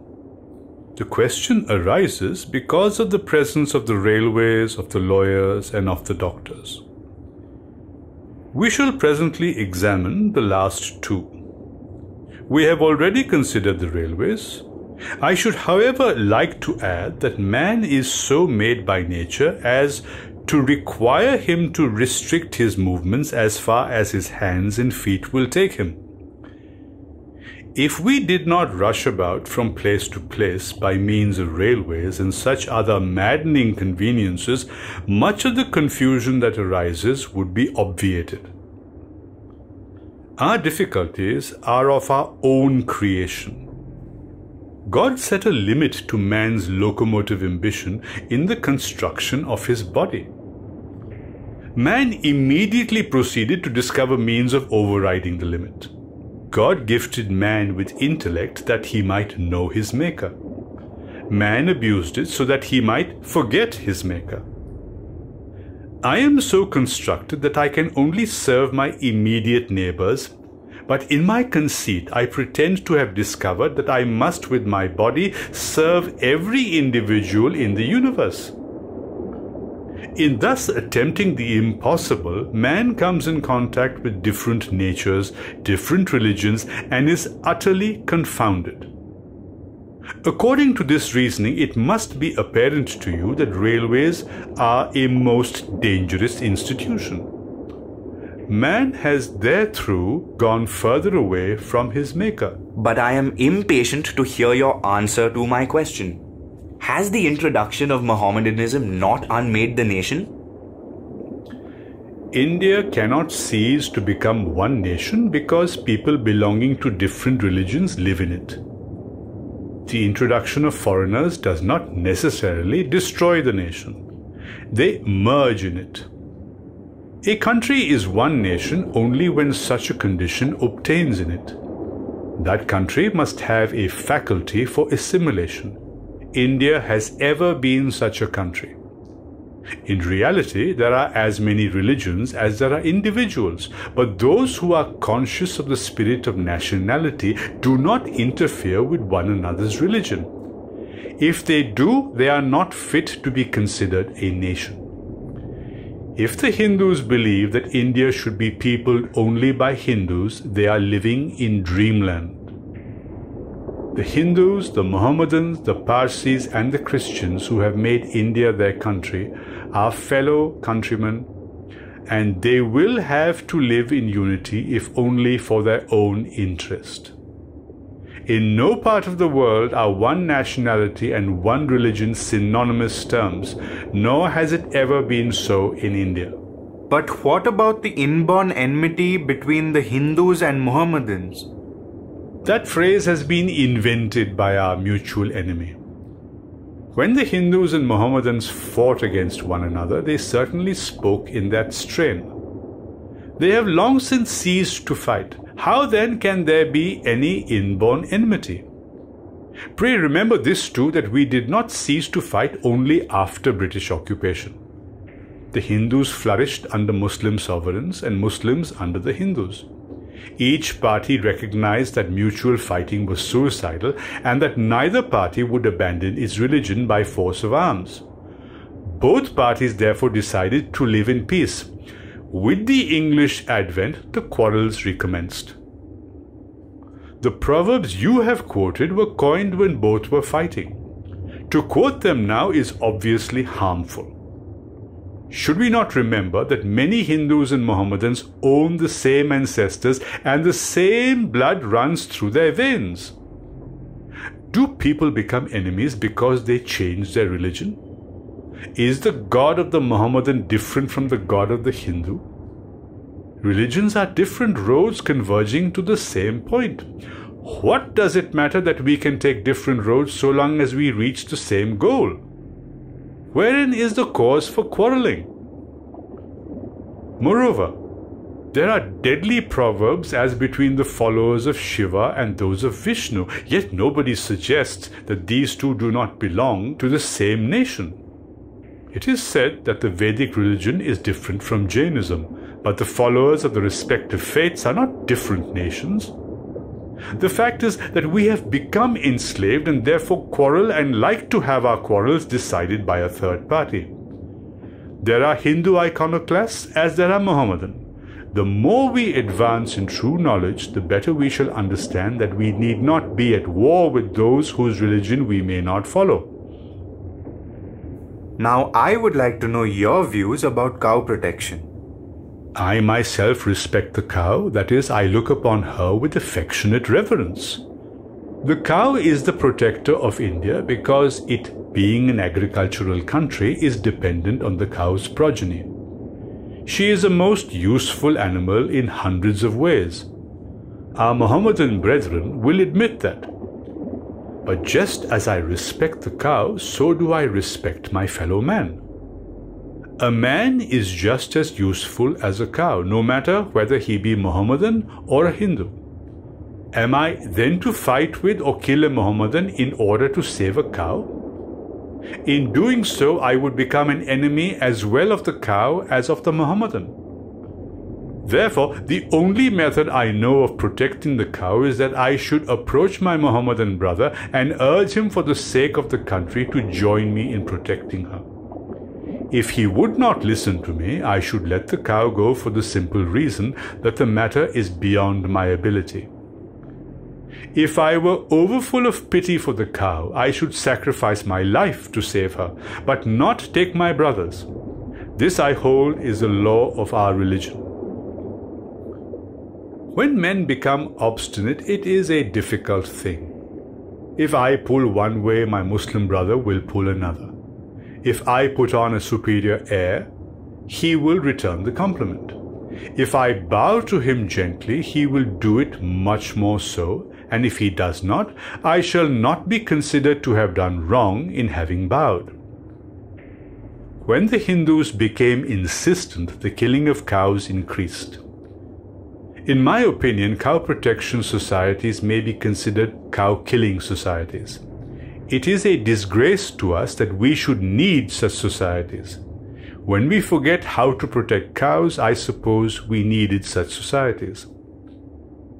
What am I to do when a blood brother is on the point of killing a cow? Am I to kill him or to fall down at his feet and implore him? If you admit that I should adopt the latter course, I must do the same to my Muslim brother. Who protects the cow from destruction by Hindus when they cruelly ill-treat her? Whoever reasons with the Hindus when they mercilessly belabor the progeny of the cow with their sticks. But this has not prevented us from remaining one nation. Lastly, if it be true that the Hindus believe in the doctrine of non-killing and the Mohammedans do not, what I pray is the duty of the former. It is not written that the follower of the religion of ahimsa, non-killing, may kill a fellow man. For him the way is straight. In order to save one being, he may not kill another. He can only plead. Therein lies his sole duty. But does every Hindu believe in ahimsa? Going to the root of the matter, not one man really practices such a religion, because we do destroy life. We are said to follow that religion because we want to obtain freedom from liability to kill any kind of life. Generally speaking, we may observe that many Hindus partake of meat and are not therefore followers of ahimsa. It is therefore preposterous to suggest that the two cannot live together amicably because the Hindus believe in ahimsa and the Mohammedans do not. These thoughts are put into our minds by selfish and false religious teachers. The English put the finishing touch. They have a habit of writing history. They pretend to study the manners and customs of all peoples.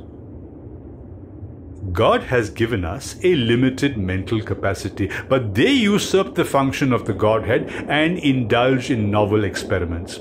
They write about their own researches in most laudatory terms and hypnotize us into believing them. We, in our ignorance, then fall at their feet. Those who do not wish to misunderstand things may read up the Quran and will find therein hundreds of passages acceptable to the Hindus, and the Bhagavad Gita contains passages to which not a Mohammedan can take exception. Am I to dislike a Mohammedan because there are passages in the Quran I do not understand or like? It takes two to make a quarrel.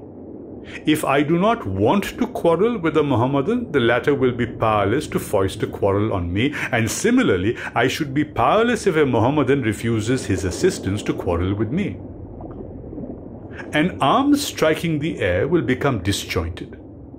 If everyone will try to understand the core of his own religion and adhere to it and will not allow false teachers to dictate to him, there will be no room left for quarreling. But will the English ever allow the two bodies to join hands? This question arises out of your timidity. It betrays our shallowness. If two brothers want to live in peace, is it possible for a third party to separate them? If they were to listen to evil counsels, we would consider them to be foolish. Similarly, we Hindus and Mohammedans would have to blame our folly rather than the English if we allowed them to put us asunder. A clay pot would break through impact, if not with one stone, then with another. The way to save the pot is not to keep it away from the danger point, but to bake it so that no stone would break it. We have then to make our hearts of perfectly baked clay. Then we shall be steeled against all danger. This can be easily done by the Hindus. They are superior in numbers. They pretend that they are more educated. They are therefore better able to shield themselves from attack on their amicable relations with the Mohammedans. There is mutual distrust between the two communities. The Mohammedans therefore ask for certain concessions from Lord Morley. Why should the Hindus oppose this? If the Hindus desisted, the English would notice it. The Mohammedans would gradually begin to trust the Hindus, and brotherliness would be the outcome. We should be ashamed to take our quarrels to the English. Everyone can find out for himself that the Hindus can lose nothing by desisting. That man who has inspired confidence in another has never lost anything in this world. I do not suggest that the Hindus and Mohammedans will never fight. Two brothers living together often do so. We shall sometimes have our heads broken. Such a thing ought not to be necessary, but all men are not equiminded. When people are in a rage, they do many foolish things. That we have to put up with. But when we do quarrel, we certainly do not want to engage counsel and to resort to English or any law courts. Two men fight, both have their heads broken, or one only. How shall a third party distribute justice amongst them? Those who fight may expect to be injured.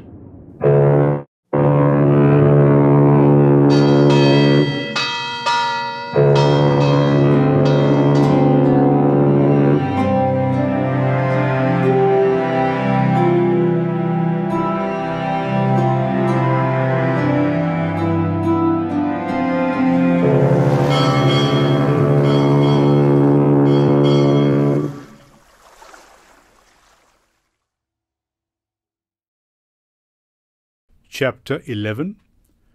The Condition of India Continued. Lawyers.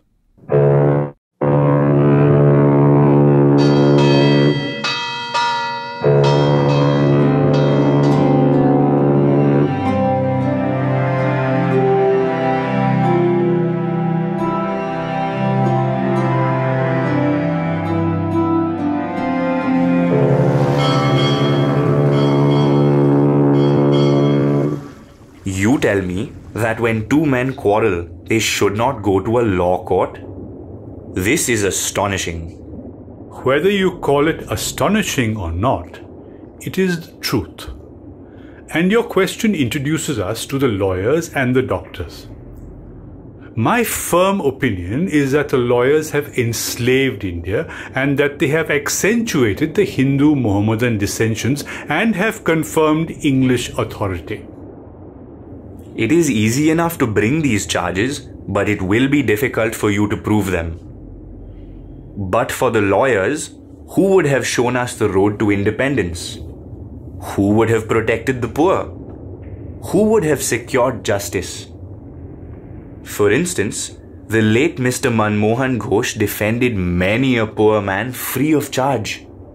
The Congress, which you have praised so much, is dependent for its existence and activity upon the work of the lawyers. To denounce such an estimable class of men is to spell justice injustice. And you are abusing the liberty of the press by decrying lawyers. At one time, I used to think exactly like you. I have no desire to convince you that they have never done a single good thing. I honor Mr. Ghosh's memory. It is quite true that he helped the poor. That the Congress owes the lawyers something is believable. Lawyers are also men, and there is something good in every man. Whenever instances of lawyers having done good can be brought forward, it will be found that the good is due to them as men rather than as lawyers. All I am concerned with is to show you that the profession teaches immorality. It is exposed to temptations for which few are saved. The Hindus and the Mohammedans have quarreled. An ordinary man will ask them to forget all about it. He will tell them that both must be more or less at fault and will advise them no longer to quarrel. They go to lawyers. The latter's duty is to side with their clients and to find out ways and arguments in favor of the clients to which they, the clients, are often strangers. If they do not do so, they will be considered to have degraded their profession. The lawyers, therefore, will as a rule advance quarrels instead of repressing them. Moreover, men take up that profession not in order to help others out of their miseries, but to enrich themselves. It is one of the avenues of becoming wealthy, and their interest exists in multiplying disputes. It is within my knowledge that they are glad when men have disputes. Petty pleaders actually manufacture them. Their touts, like so many leeches, suck the blood of the poor people. Lawyers are men who have little to do. Lazy people, in order to indulge in luxuries, take up such professions. This is a true statement. Any other argument is a mere pretension. It is the lawyers who have discovered that theirs is an honorable profession. They frame laws as they frame their own praises. They decide what fees they will charge, and they put on so much side that poor people almost consider them to be heaven-born. Why do they want more fees than common laborers? Why are their requirements greater? In what way are they more profitable to the country than the laborers? Are those who do good entitled to greater payment? And if they have done anything for the country for the sake of money, how shall it be counted as good? Those who know anything of the Hindu-Mohammedan quarrels know that they have been often due to the intervention of lawyers. Some families have been ruined through them. They have made brothers enemies. Principalities, having come under lawyer power, have become loaded with debt. Many have been robbed of their all. Such instances can be multiplied. But the greater injury they have done to the country is they have tightened the English grip. Do you think that it would be possible for the English to carry on their government without the law courts? It is wrong to consider that courts are established for the benefit of the people. Those who want to perpetuate their power do so through the courts. If people were to settle their own quarrels, a third party would not be able to exercise any authority over them. Truly, men were less unmanly when they settled their disputes either by fighting or by asking their relatives to decide upon them.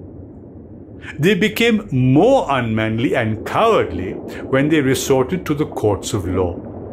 It was a sign of savagery when they settled their disputes by fighting. Is it any the less so if I ask a third party to decide between you and me? Surely the decision of a third party is not always right. The parties alone know who is right. We, in our simplicity and ignorance, imagine that a stranger, by taking our money, gives us justice. The chief thing, however, to be remembered is that without lawyers, courts could not have been established or conducted, and without the latter, the English could not rule. Supposing that there were only English judges, English pleaders, and English police, they could only rule over the English. The English could not do without Indian judges and Indian pleaders. How the pleaders were made in the first instance and how they were favored, you should understand well. Then you will have the same abhorrence for the profession that I have.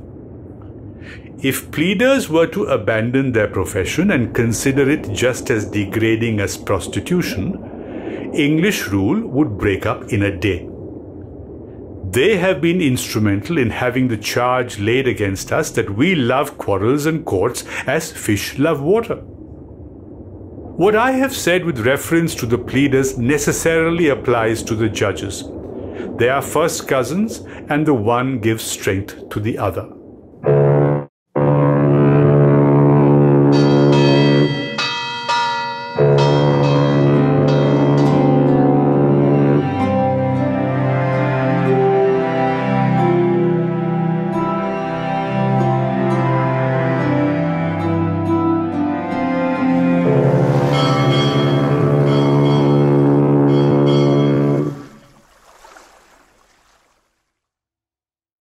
Chapter 12. The Condition of India Continued. Doctors.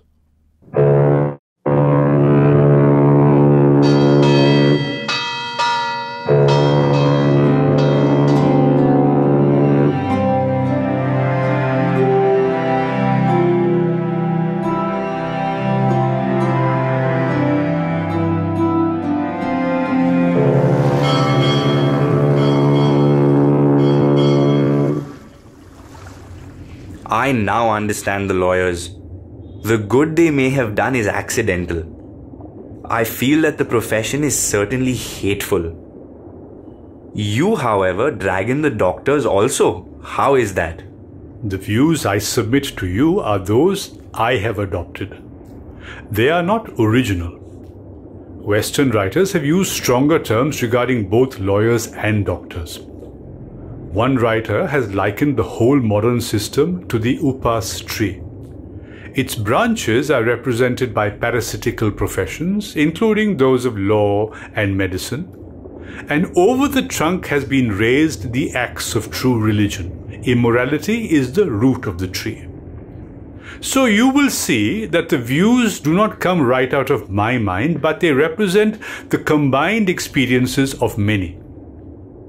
I was at one time a great lover of the medical profession. It was my intention to become a doctor for the sake of the country.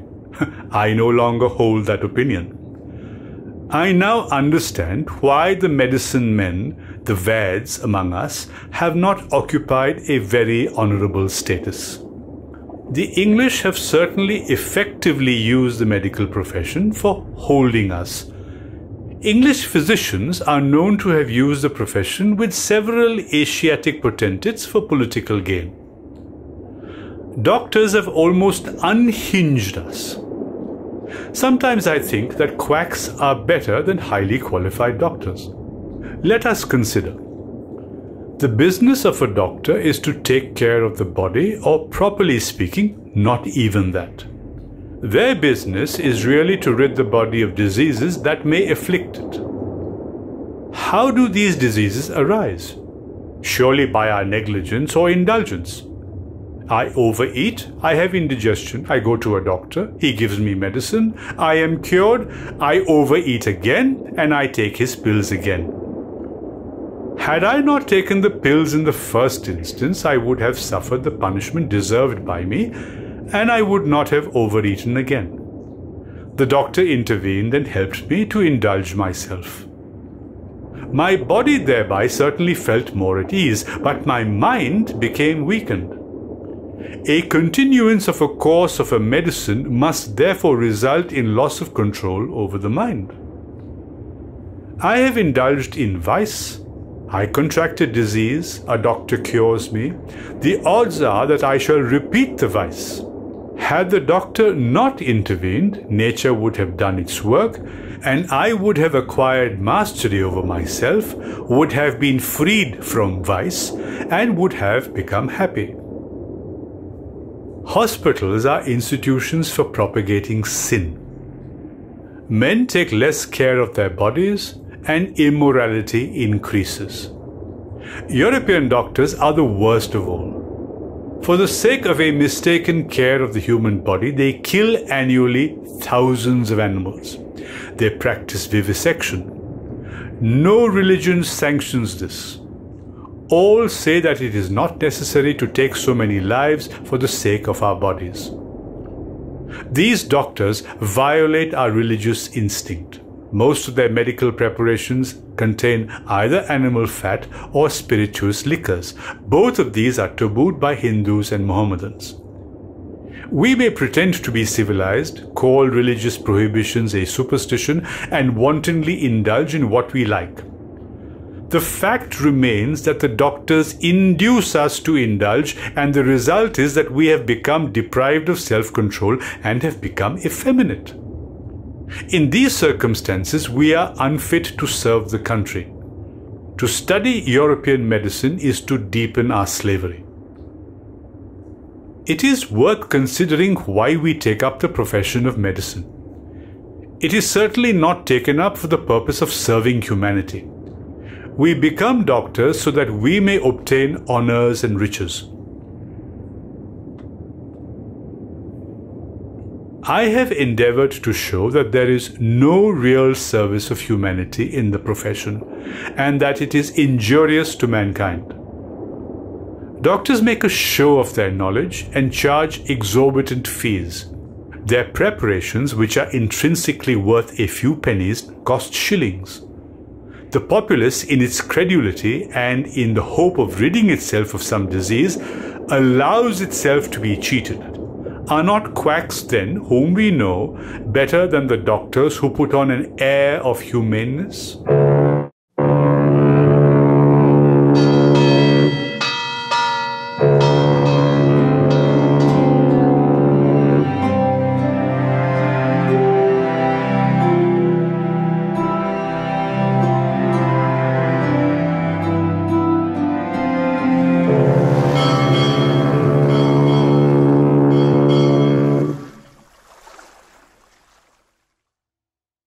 Chapter 13.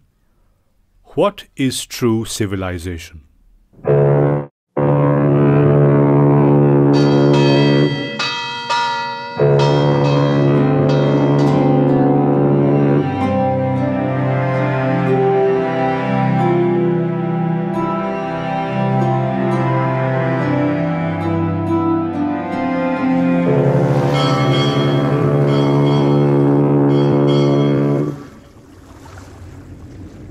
You have denounced railways, lawyers, and doctors. I can see that you will discard all machinery. What then is civilization? The answer to that question is not difficult. I believe that the civilization India has evolved is not to be beaten in the world. Nothing can equal the seeds sown by our ancestors. Rome went, Greece shared the same fate. The might of the pharaohs was broken. Japan has become westernized. Of China, nothing can be said. But India is still somehow or the other sound at the foundation. The people of Europe learn their lessons from the writings of the men of Greece or Rome, which exist no longer in their former glory. In trying to learn from them, the Europeans imagine that they will avoid the mistakes of Greece and Rome. Such is their pitiable condition. In the midst of all this, India remains immovable, and that is her glory. It is a charge against India that her people are so uncivilized, ignorant, and stolid that it is not possible to induce them to adopt any changes. It is a charge really against our merit. What we have tested and found true on the anvil of experience, we dare not change. Many thrust their advice upon India, and she remains steady. This is her beauty. It is the sheet anchor of our hope. Civilization is that mode of conduct which points out to man the path of duty. Performance of duty and observance of morality are convertible terms. To observe morality is to attain mastery over our mind and our passions. So doing, we know ourselves. The Gujarati equivalent for civilization means good conduct. If this definition be correct, then India, as so many writers have shown, has nothing to learn from anybody else, and this is as it should be. We notice that mind is a restless bird. The more it gets, the more it wants, and still remains unsatisfied. The more we indulge our passions, the more unbridled they become. Our ancestors therefore set a limit to our indulgences. They saw that happiness was largely a mental condition. A man is not necessarily happy because he is rich or unhappy because he is poor. The rich are often seen to be unhappy, the poor to be happy. Millions will always remain poor. Observing all this, our ancestors dissuaded us from luxuries and pleasures. We have managed with the same kind of plough as it existed thousands of years ago. We have retained the same kind of cottages that we had in former times, and our indigenous education remains the same as before. We have had no system of life-corroding competition. Each followed his own occupation or trade and charged a regulation wage. It was not that we did not know how to invent machinery, but our forefathers knew that if we set our hearts after such things, we would become slaves and lose our moral fiber. They therefore, after due deliberation, decided that we should only do what we could do with our hands and feet. They saw that our real happiness and health consisted in a proper use of our hands and feet. They further reasoned that large cities were a snare and a useless encumbrance, and that people would not be happy in them, that there would be gangs of thieves and robbers, prostitution and vice flourishing in them, and that poor men would be robbed by rich men. They were therefore satisfied with small villages. They saw that kings and their swords were inferior to the sword of ethics, and they therefore held the sovereigns of the earth to be inferior to the rishis and the fakirs. A nation with a constitution like this is fitter to teach others than to learn from others. This nation had courts, lawyers, and doctors, but they were all within bounds. Everybody knew that these professions were not particularly superior. Moreover, these vakils and vaids did not rob people. They were considered people's dependents, not their masters. Justice was tolerably fair. The ordinary rule was to avoid courts. There were no touts to lure people into them. This evil too was noticeable only in and around capitals. The common people lived independently and followed their agricultural occupation. They enjoyed true home rule. And where this cursed modern civilization has not reached, India remains as it was before. The inhabitants of that part of India will very properly laugh at your newfangled notions. The English do not rule over them, nor will you ever rule over them. Those in whose name we speak we do not know, nor do they know us. I would certainly advise you and those like you who love the motherland to go into the interior that has not yet been polluted by the railways and to live there for 6 months. You might then be patriotic and speak of home rule. Now you see what I consider to be real civilization. Those who want to change conditions such as I have described are enemies of the country and are sinners. It would be all right if India were exactly as you have described it. But it is also India where there are hundreds of child widows, where 2-year-old babies are married, where 12-year-old girls are mothers and housewives, where women practice polyandry, where the practice of niyog obtains, where in the name of religion girls dedicate themselves to prostitution, and where in the name of religion sheep and goats are killed. Do you consider these also symbols of the civilization that you have described? You make a mistake. The defects that you have shown are defects. Nobody mistakes them for ancient civilization.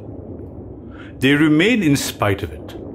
Attempts have always been made and will be made to remove them.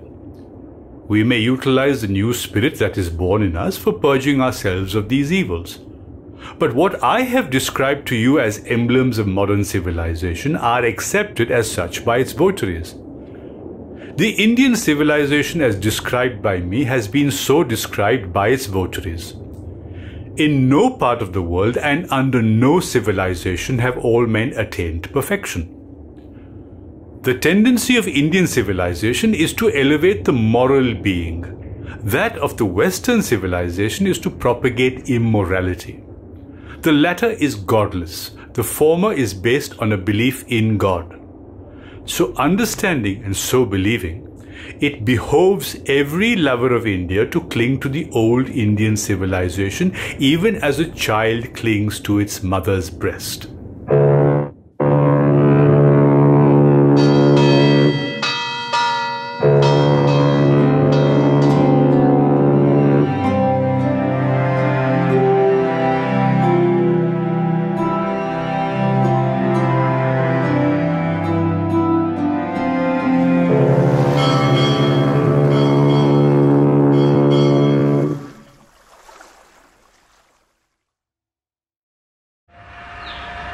would you be prepared to die in the cause of India's independence?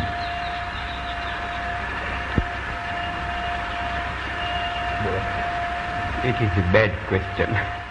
Hind Swaraj, Chapter 14. How can India become free?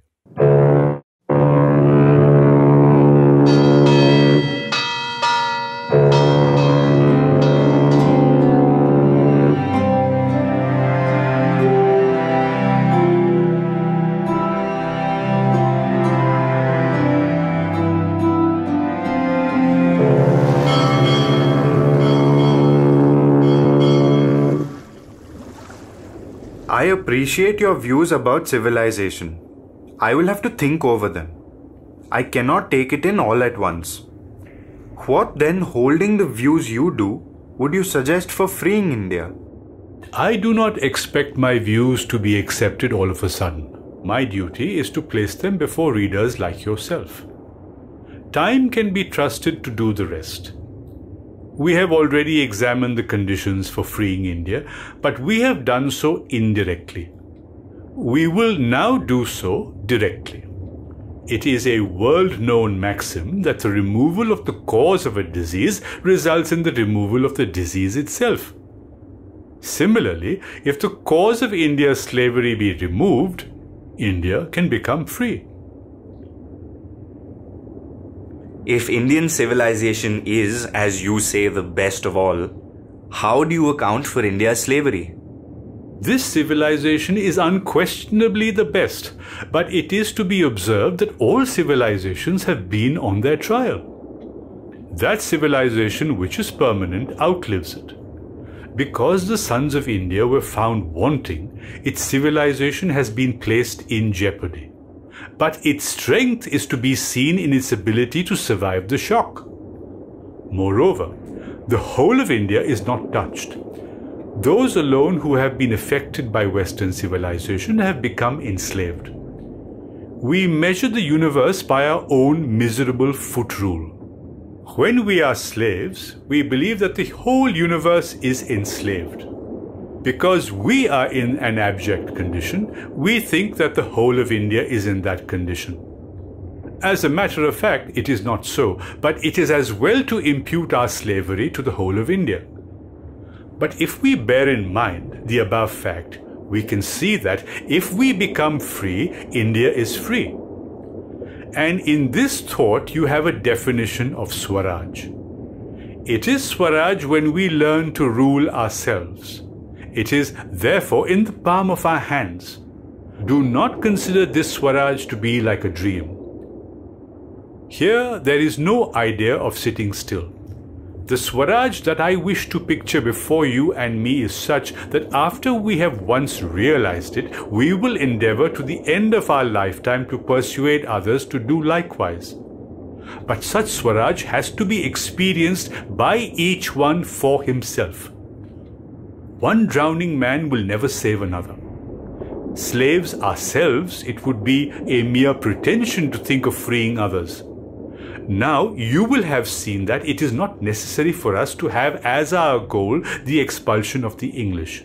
If the English become Indianized, we can accommodate them. If they wish to remain in India along with their civilization, there is no room for them. It lies with us to bring about such a state of things.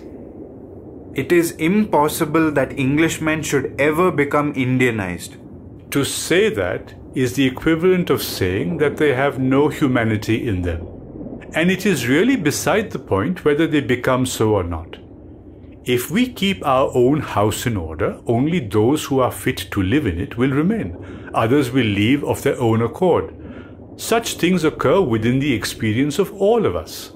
But it has not occurred in history. To believe that what has not occurred in history will not occur at all is to argue disbelief in the dignity of man.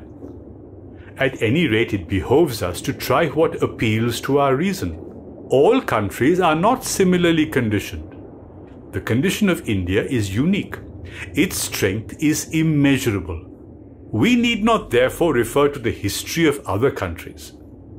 I have drawn attention to the fact that when other civilizations have succumbed, the Indian has survived many a shock.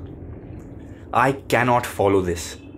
There seems little doubt that we shall have to expel the English by force of arms. So long as they are in the country, we cannot rest. One of our poets says that slaves cannot even dream of happiness. We are day by day becoming weakened owing to the presence of the English. Our greatness is gone. Our people look like terrified men. The English are in the country like a blight which we must remove by every means.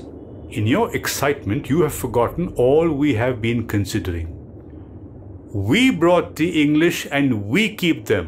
Why do you forget that our adoption of their civilization makes their presence in India at all possible?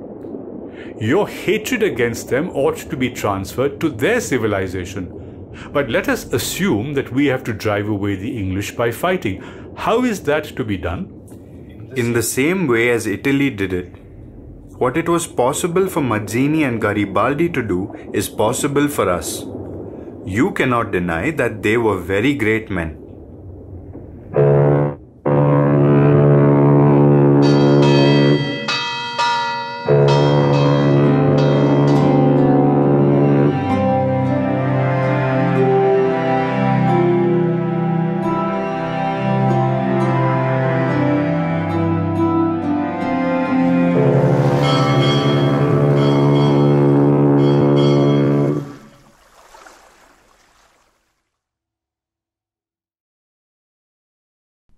Chapter 15, Italy and India.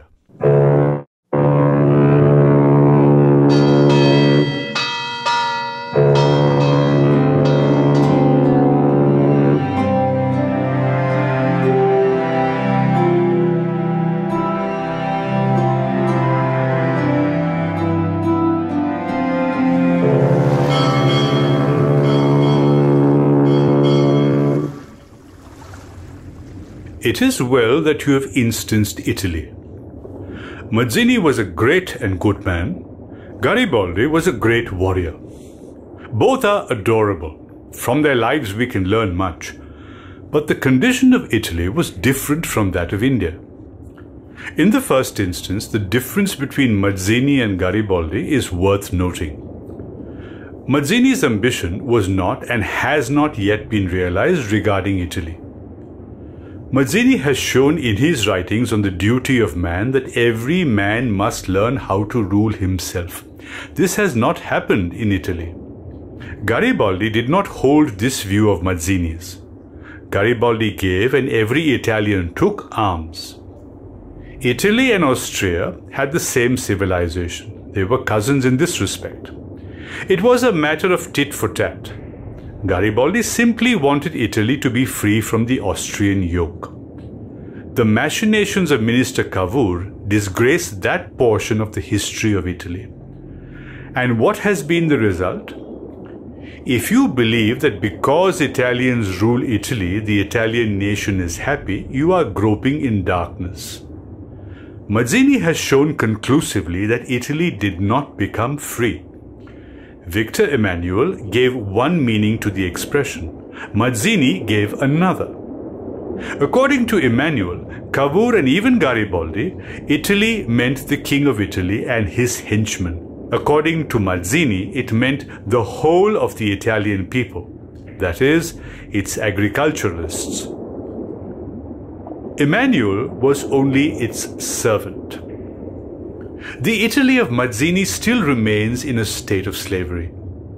At the time of the so-called National War, it was a game of chess between two rival kings with the people of Italy as pawns.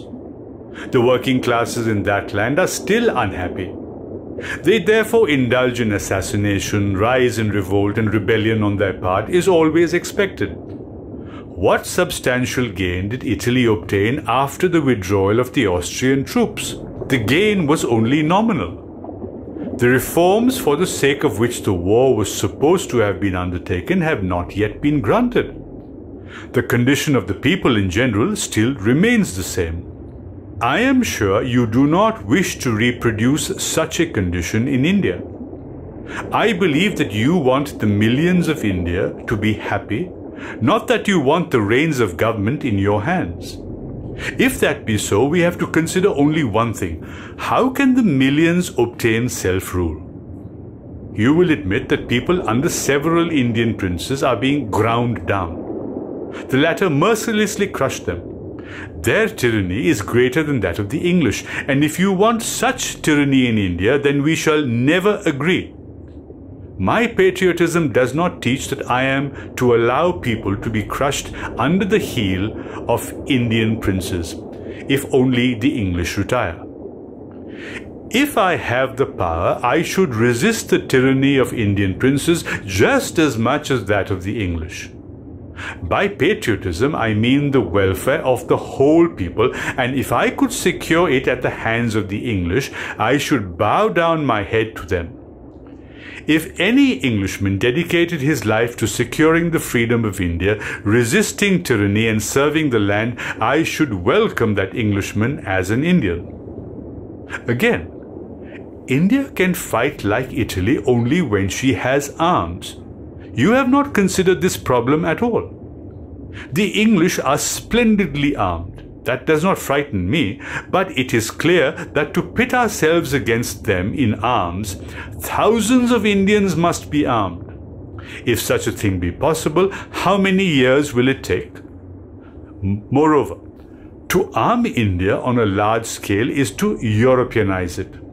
Then her condition will be just as pitiable as that of Europe.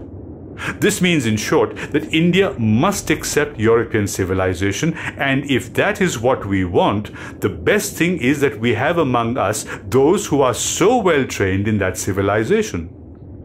We will then fight for a few rights, we will get what we can, and so pass our days.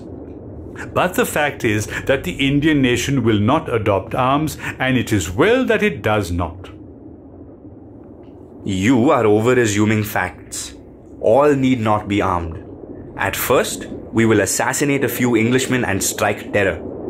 Then, a few men who will have been armed will fight openly. We may have to lose 250,000 men, more or less, but we will regain our land. We will undertake guerrilla warfare and defeat the English. That is to say, you want to make the holy land of India unholy.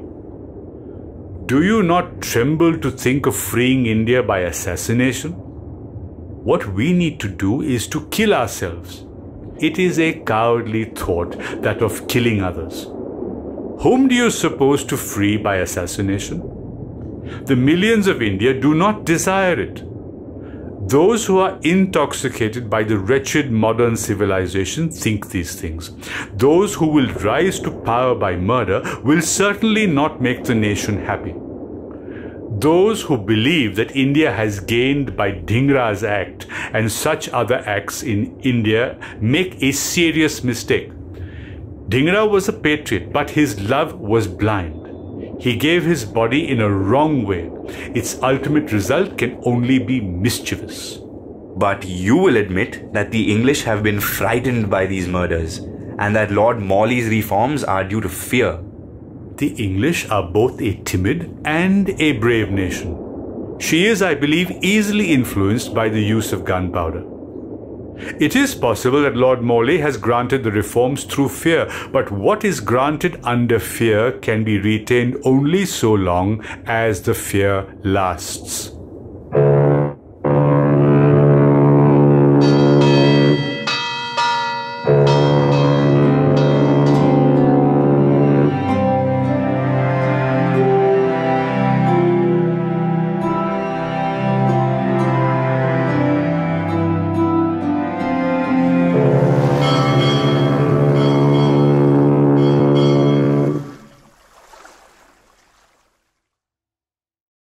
I regard myself as a soldier, though a soldier of peace. I know the value of discipline and truth. I must ask you to believe me when I say that I have never made a statement of this description, that the masses of India if it became necessary, would resort to violence. I regard myself as incapable in my lucid moments of making a statement of this character. It is complete independence that we want. Chapter 16. Brute Force.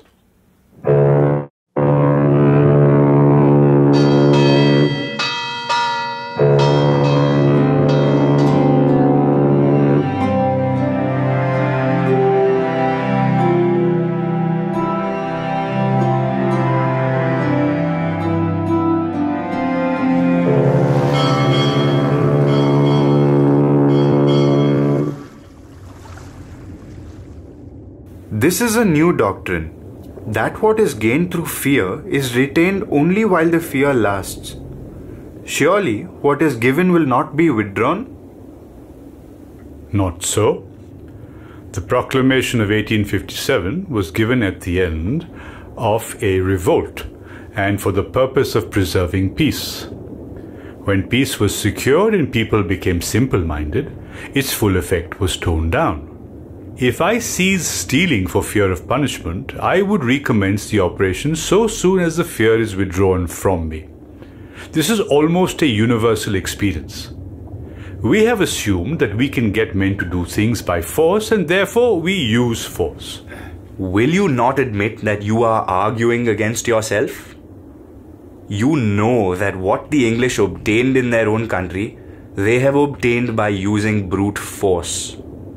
I know you have argued that what they have obtained is useless, but that does not affect my argument.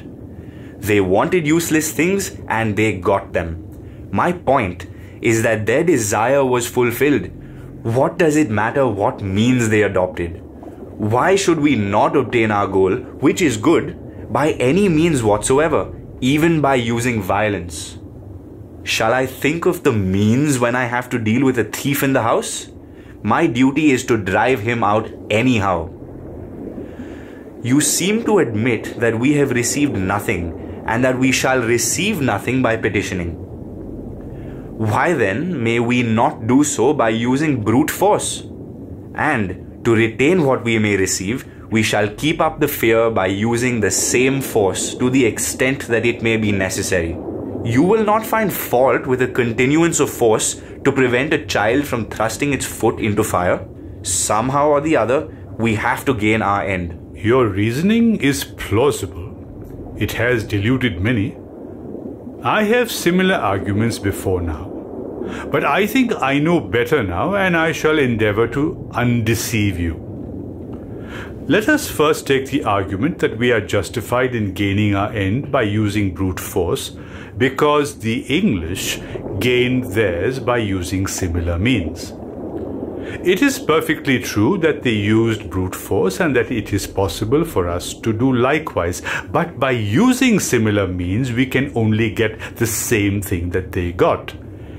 You will admit that we do not want that.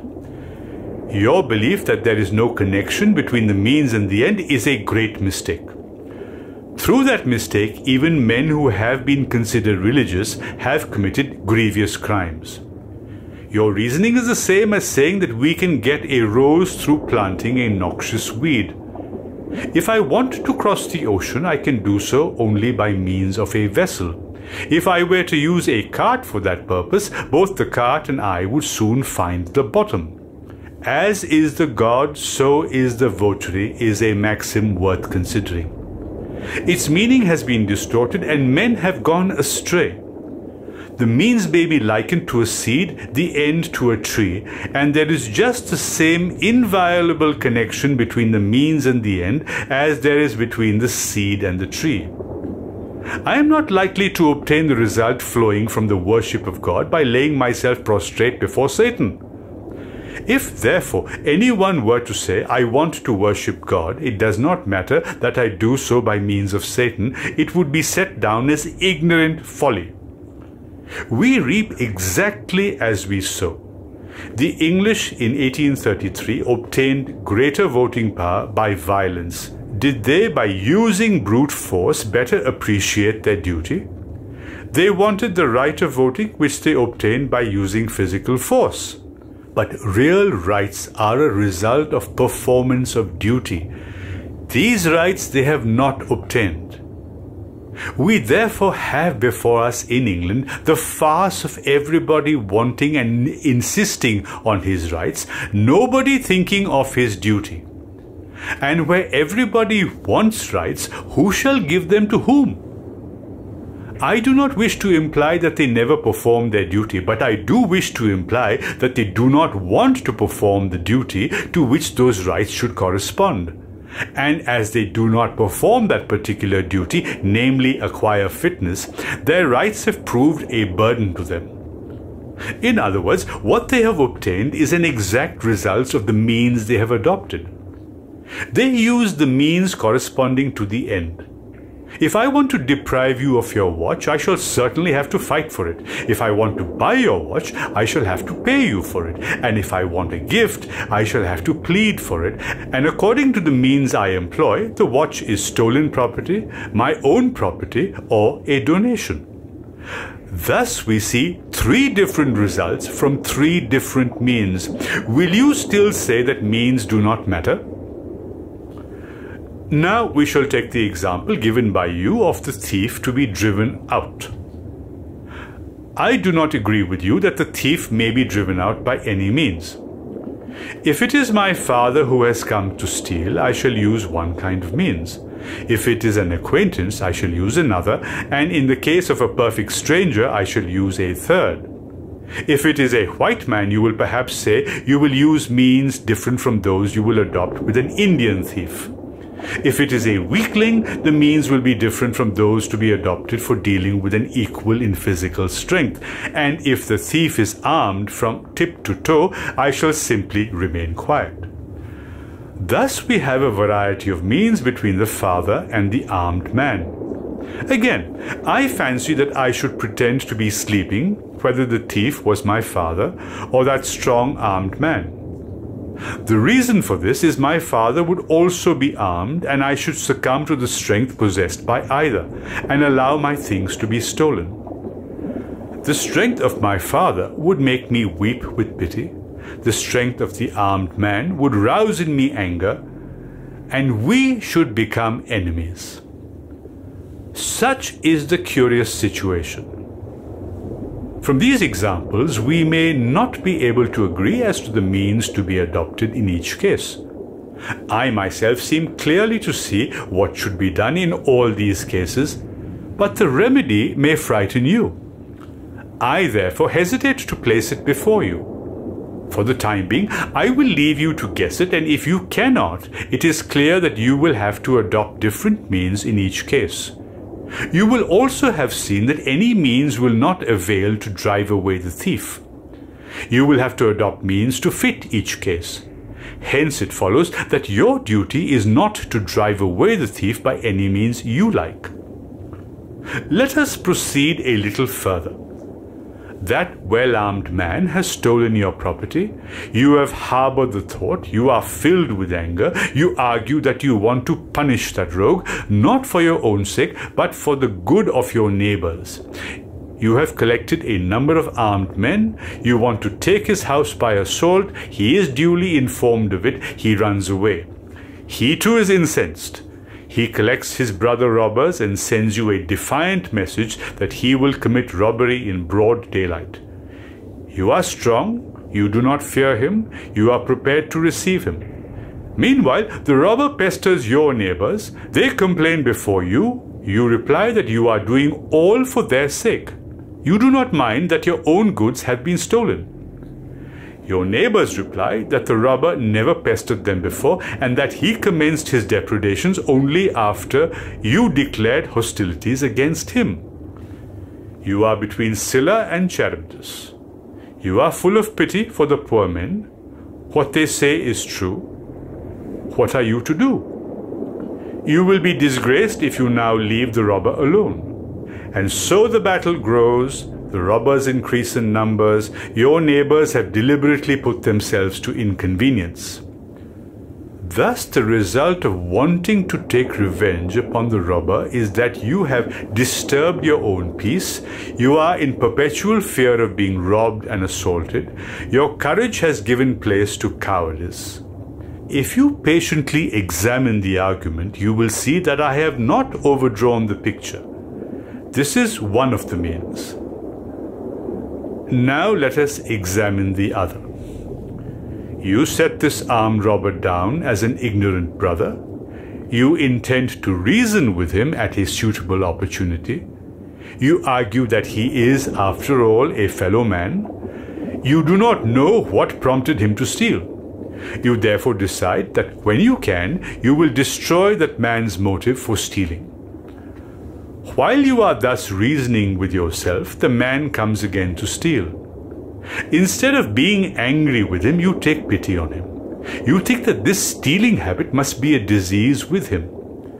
Henceforth, you therefore keep your doors and windows open, you change your sleeping place, and you keep your things in a manner most accessible to him. The robber comes again and is confused, as all this is new to him. Nevertheless, he takes away your things. But his mind is agitated. He inquires about you in the village. He comes to learn about your broad and loving heart. He repents, he begs your pardon, returns your things, and leaves off the stealing habit. He becomes your servant, and you find for him honorable employment. This is the second method. Thus you see, different means have brought about totally different results. I do not wish to deduce from this that all robbers will act in the above manner, or that all will have the same pity and love like you, but I wish only to show that only fair means can produce fair results, and that at least in the majority of cases, if not indeed in all, the force of love and pity is infinitely greater than the force of arms. There is harm in the exercise of brute force, never in that of pity. Now we will take the question of petitioning. It is a fact beyond dispute that a petition without the backing of force is useless. However, the late Justice Ranade used to say that petitions served a useful purpose because they were a means of educating people. They give the latter an idea of their condition and warn the rulers. From this point of view, they are not altogether useless. A petition of an equal is a sign of courtesy. A petition from a slave is a symbol of his slavery. A petition backed by force is a petition from an equal, and when he transmits his demand in the form of a petition, it testifies to his nobility. Two kinds of force can back petitions. "We will hurt you if you do not give this," is one kind of force. It is the force of arms, whose evil results we have already mentioned. The second kind of force can thus be stated: "If you do not concede our demand, we will be no longer your petitioners. You can govern us only so long as we remain the governed. We shall no longer have any dealings with you." The force implied in this may be described as love force, soul force, more popularly but less accurately, passive resistance. This force is indestructible. He who uses it perfectly understands his position. We have an ancient proverb which literally means, "One negative cures 36 diseases." The force of arms is powerless when matched against the force of love or the soul. Now we shall take your last illustration, that of the child thrusting its foot into fire. It will not avail you. What do you really do to the child? Supposing that it can exert so much physical force that it renders you powerless and rushes into the fire, then you cannot prevent it. There are only two remedies open to you. Either you must kill it in order to prevent it from perishing in the flames, or you must give your own life because you do not wish to see it perish before your very eyes. You will not kill it. If your heart is not quite full of pity, It is possible that you will not surrender yourself by preceding the child and going into the fire yourself. You therefore helplessly allow it to go into the flames. Thus, at any rate, you are not using physical force. I hope you will not consider that it is still physical force, though of a low order, when you would forcibly prevent the child from rushing towards the fire if you could.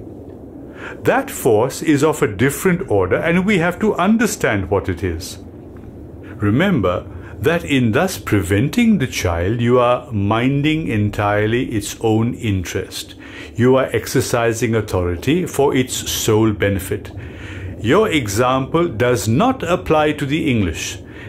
In using brute force against the English, you consult entirely your own, that is, the national interest. There is no question here either of pity or of love. If you say that the actions of the English, being evil, represent fire, and that they proceed to their actions through ignorance, and that therefore they occupy the position of a child, and that you want to protect such a child, then you will have to overtake every such evil action by whomsoever committed. And as in the case of the child, you will have to sacrifice yourself. If you are capable of such immeasurable pity, I wish you well in its exercise.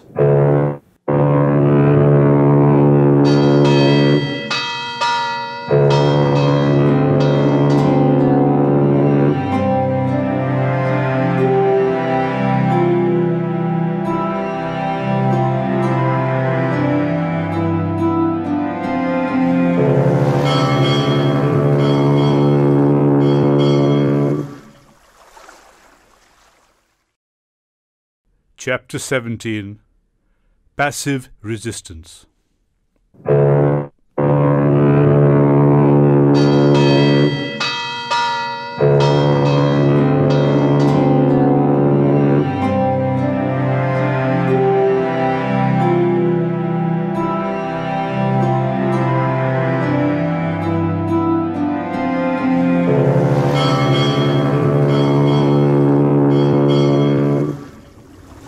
Is there any historical evidence as to the success of what you have called soul force or truth force?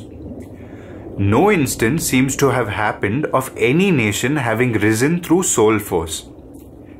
I still think that the evildoers will not cease doing evil without physical punishment. The poet Tulsidas has said, "Of religion, pity or love is the root, as egotism of the body." Therefore, we should not abandon pity so long as we are alive. This appears to me to be a scientific truth. I believe in it as much as I believe in 2 and 2 being 4. The force of love is the same as the force of the soul or truth. We have evidence of its working at every step.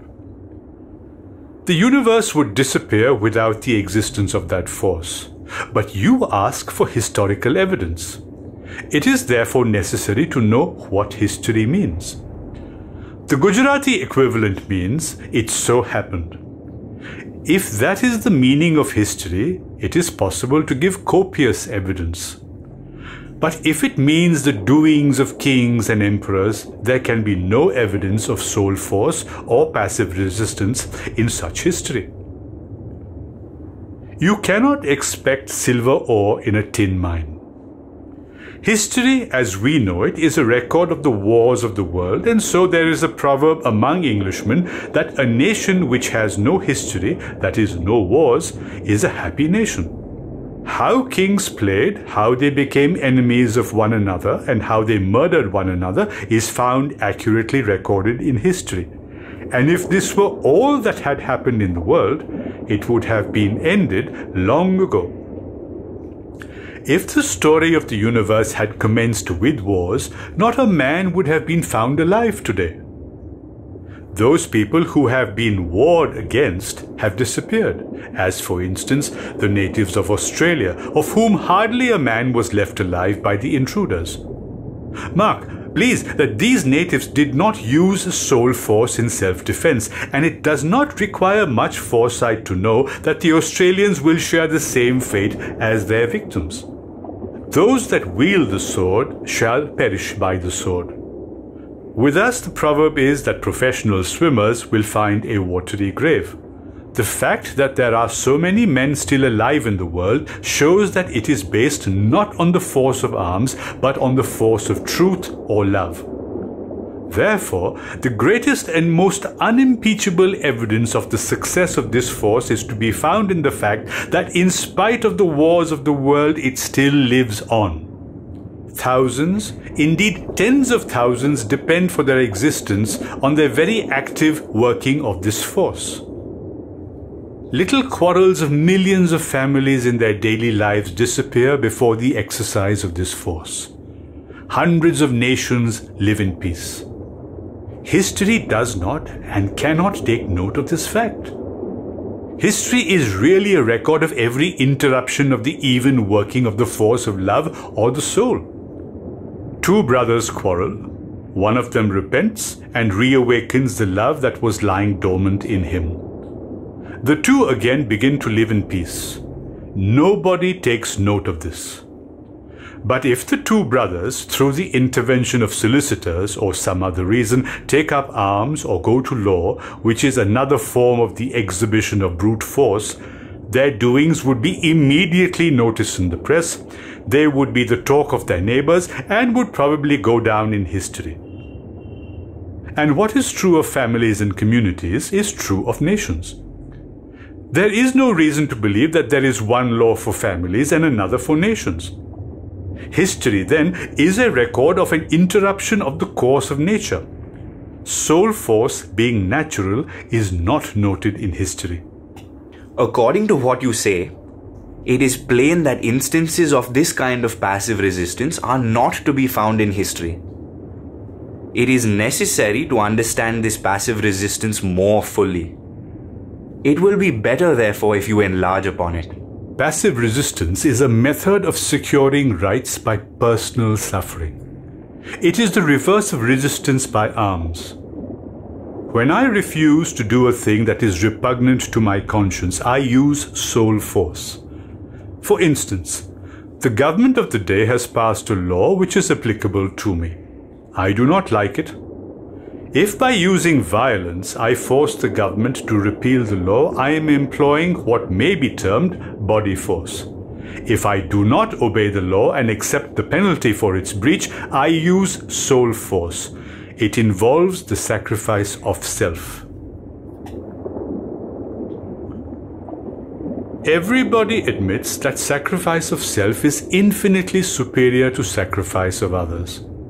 Moreover, if this kind of force is used in a cause that is unjust, only the person using it suffers. He does not make others suffer for his mistakes. Men have before now done many things which were subsequently found to have been wrong. No man can claim to be absolutely in the right, or that a particular thing is wrong because he thinks so. But it is wrong for him so long as that is his deliberate judgment. It is therefore meet that he should not do that which he knows to be wrong and suffer the consequences, whatever it may be. This is the key to the use of soul force. You would then disregard laws? This is rank disloyalty. We have always been considered a law-abiding nation. You seem to be going even beyond the extremists. They say that we must obey the laws that have been passed, but that if the laws be bad, we must drive out the lawgivers even by force. Whether I go beyond them or whether I do not is a matter of no consequence to either of us. We simply want to find out what is right and to act accordingly. The real meaning of the statement that we are a law-abiding nation is that we are passive resistors. When we do not like certain laws, we do not break the heads of lawgivers, but we suffer and do not submit to the laws. That we should obey laws, whether good or bad, is a newfangled notion. There was no such thing in former days. The people disregarded those laws that they did not like and suffered the penalties for their breach. It is contrary to our manhood if we obey laws repugnant to our conscience. Such teaching is opposed to religion and means slavery. If the government were to ask us to go about without any clothing, should we do so? If I were a passive resistor, I would say to them that I would have nothing to do with their law. But we have so forgotten ourselves and become so compliant that we do not mind any degrading law. A man who has realized his manhood, who fears only God, will fear no one else. Man-made laws are not necessarily binding on him. Even the government do not expect any such thing from us. They do not say, you must do such and such thing, but they say, if you do not do it, we will punish you. We are sunk so low that we fancy that it is our duty and our religion to do what the law lays down. If man will only realize that it is unmanly to obey laws that are unjust, no man's tyranny will enslave him. This is the key to self-rule or home rule. It is a superstition and an ungodly thing to believe that an act of a majority binds a minority. Many examples can be given in which acts of majorities will be found to have been wrong and those of minorities to have been right. All reforms owe their origin to the initiation of minorities in opposition to majorities. If among a band of robbers a knowledge of robbing is obligatory, is a pious man to accept the obligation? So long as the superstition that men should obey unjust laws exists, so long will their slavery exist. And a passive resistor alone can remove such a superstition. To use brute force, to use gunpowder, is contrary to passive resistance, for it means that we want our opponent to do by force that which we desire, but he does not. And if such a use of force is justifiable, surely he is entitled to do likewise by us. And so we should never come to an agreement.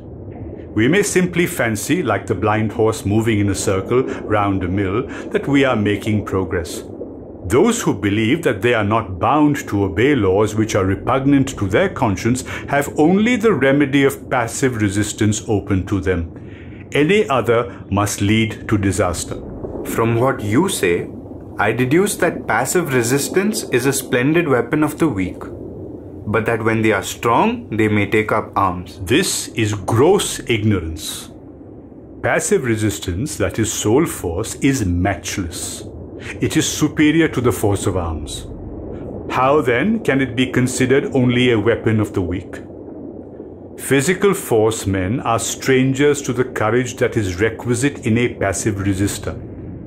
Do you believe that a coward can ever disobey a law that he dislikes? Extremists are considered to be advocates of brute force. Why do they then talk about obeying laws? I do not blame them. They can say nothing else. When they succeed in driving out the English and they themselves become governors, they will want you and me to obey their laws. And this is a fitting thing for their contribution.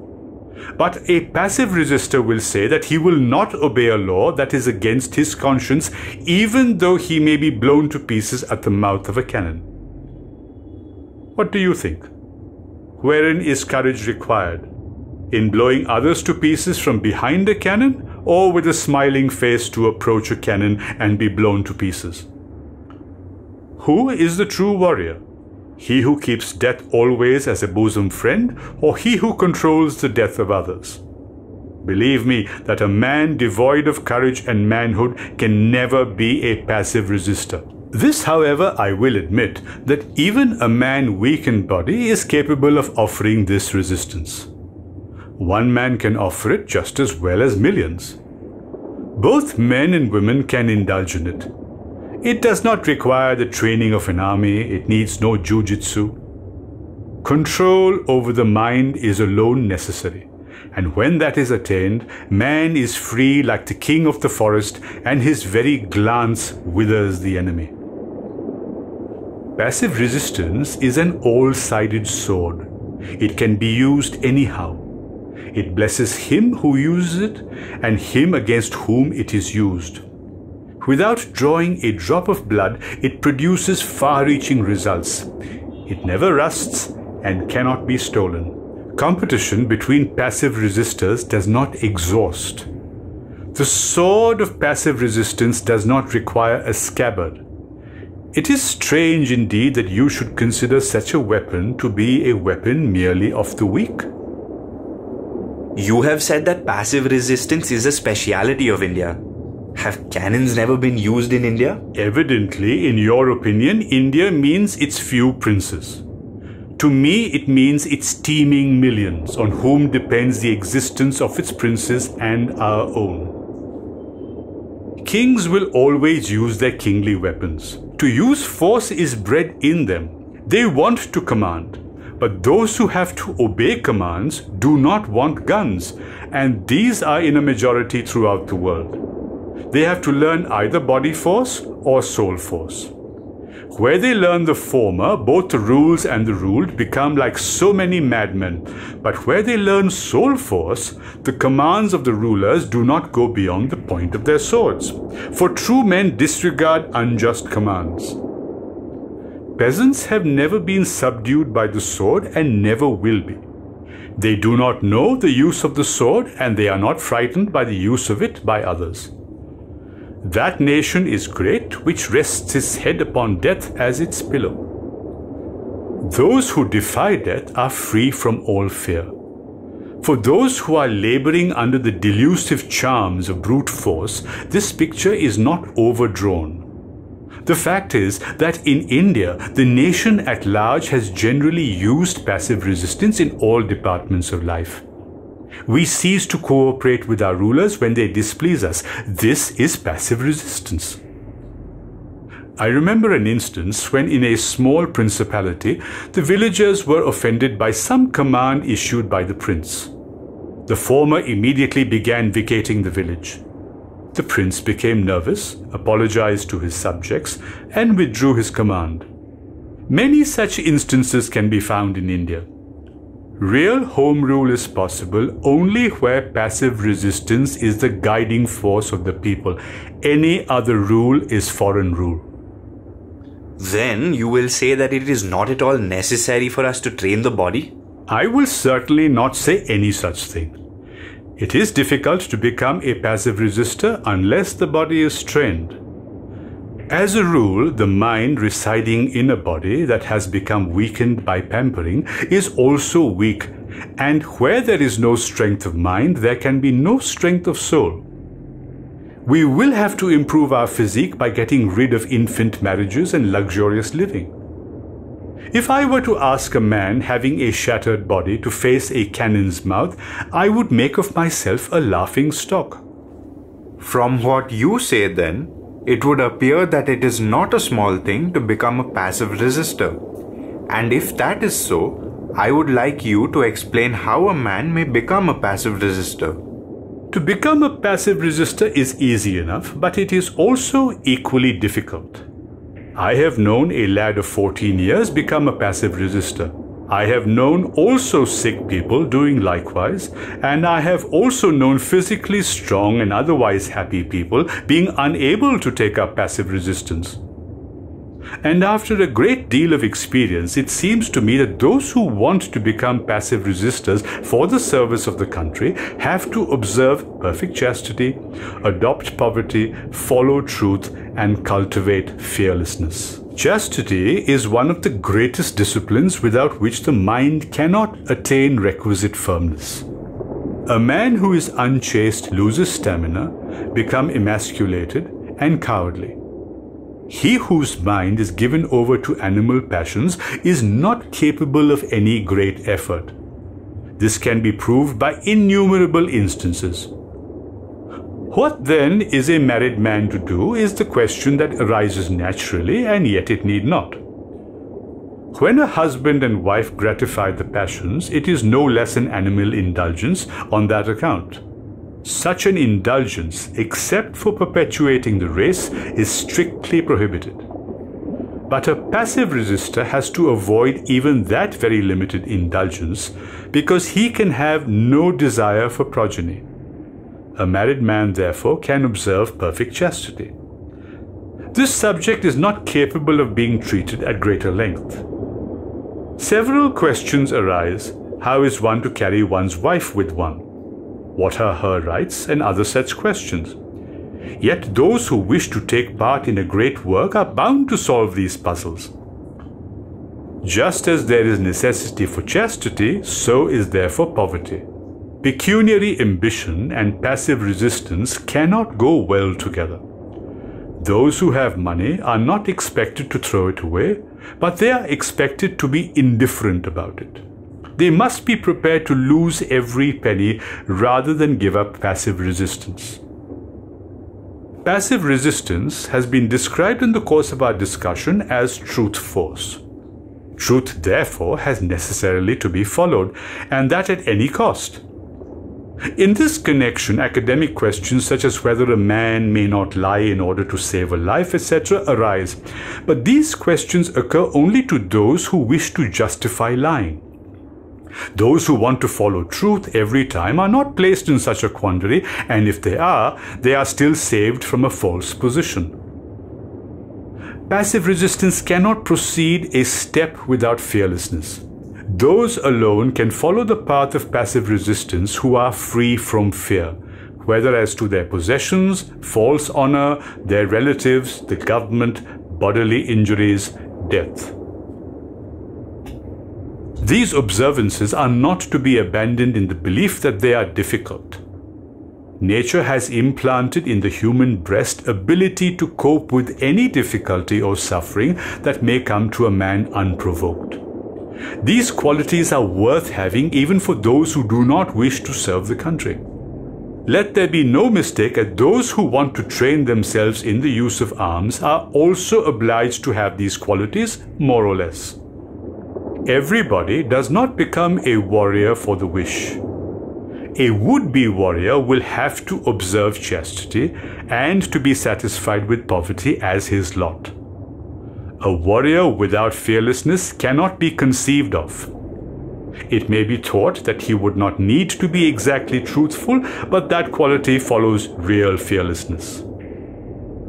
When a man abandons truth, he does so owing to fear in some shape or form. The above four attributes then need not frighten anyone. It may be as well here to note that a physical force man has to have many other useless qualities which a passive resistor never needs. And you will find that whatever extra effort a swordsman needs is due to lack of fearlessness. If he is an embodiment of the latter, the sword will drop from his hand that very moment. He does not need its support. One who is free from hatred requires no sword. A man with a stick suddenly came face to face with a lion and instinctively raised his weapon in self-defense. The man saw that he had only prated about fearlessness when there was none in him. That moment he dropped the stick and found himself free from all fear.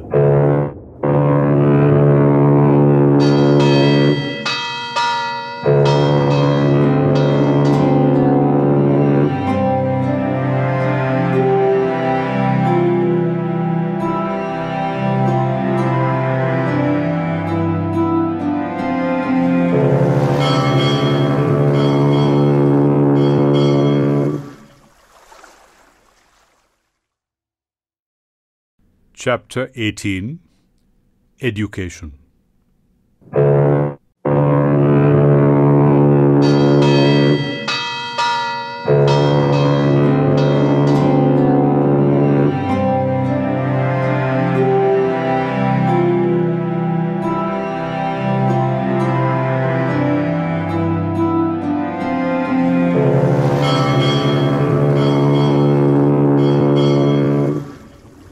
In the whole of our discussion, you have not demonstrated the necessity for education.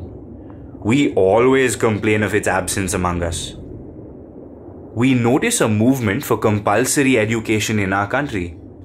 The Maharaja Gaikwad has introduced it in his territories. Every eye is directed towards them. We bless the Maharaja for it. Is all this effort then of no use? If we consider our civilization to be the highest, I have regretfully to say that much of the effort you have described is of no use. The motive of the Maharaja and other great leaders who have been working in this direction is perfectly pure. They therefore undoubtedly deserve great praise. But we cannot conceal from ourselves the result that is likely to flow from their effort. What is the meaning of education? If it simply means a knowledge of letters, it is merely an instrument, and an instrument may well be used or abused. The same instrument that may be used to cure a patient may be used to take his life, and so may a knowledge of letters. We daily observe that many men abuse it, and very few make good use of it. And if this is a correct statement, we have proved that more harm has been done by it than good. The ordinary meaning of education is a knowledge of letters. To teach boys reading, writing, and arithmetic is called primary education. A peasant earns his bread honestly. He has ordinary knowledge of the world. He knows fairly well how he should behave towards his parents, his wife, his children, and his fellow villagers. He understands and observes the rules of morality, but he cannot write his own name. What do you propose to do by giving him a knowledge of letters? Will you add an inch to his happiness? Do you wish to make him discontented with his cottage or his lot? And even if you want to do that, he will not need such an education. Carried away by the flood of Western thought, we came to the conclusion, without weighing pros and cons, that we should give this kind of education to the people. Now let us take higher education. I have learned geography, astronomy, algebra, geometry, etc. What of that? In what way have I benefited myself or those around me? Why have I learned these things? Professor Huxley has thus defined education. That man, I think, has had a liberal education who has been so trained in youth that his body is the ready servant of his will and does with ease and pleasure all the work as a mechanism it is capable of, whose intellect is a clear, cold logic engine with all its parts of equal strength and in smooth working order, whose mind is stored with the knowledge of the fundamental truths of nature, whose passions are trained to come to heed by a vigorous will, the servant of a tender conscience, who has learned to hate all vileness and to respect others as himself. Such as one and no other, I conceive, has had a liberal education. For he is in harmony with nature, he will make the best of her and she of him. If this be true education, I must emphatically say that the sciences I have enumerated above, I have never been able to use for controlling my senses. Therefore, whether you take elementary education or higher education, it is not required for the main thing. It does not make of us men. It does not enable us to do our duty. If that is so, I shall have to ask you another question. What enables you to tell all these things to me? If you had not received higher education, how would you have been able to explain to me the things that you have? You have spoken well, but my answer is simple. I do not for one moment believe that my life would have been wasted had I not received higher or lower education. Nor do I consider that I necessarily serve because I speak. But I do desire to serve, and in endeavoring to fulfill that desire, I make use of the education I have received. And if I am making good use of it, even then it is not for the millions. but I can use it only for such as you, and this supports my contention. Both you and I have come under the bane of what is mainly false education. I claim to have become free from its ill effects, and I am trying to give you the benefit of my experience. And in doing so, I am demonstrating the rottenness of this education. Moreover, I have not run down a knowledge of letters under all circumstances. All I have shown is that we must not make of it a fetish. It is not a kamadhuk. In its place, it can be of use, and it has its place when we have brought our senses under subjection and put our ethics on a firm foundation.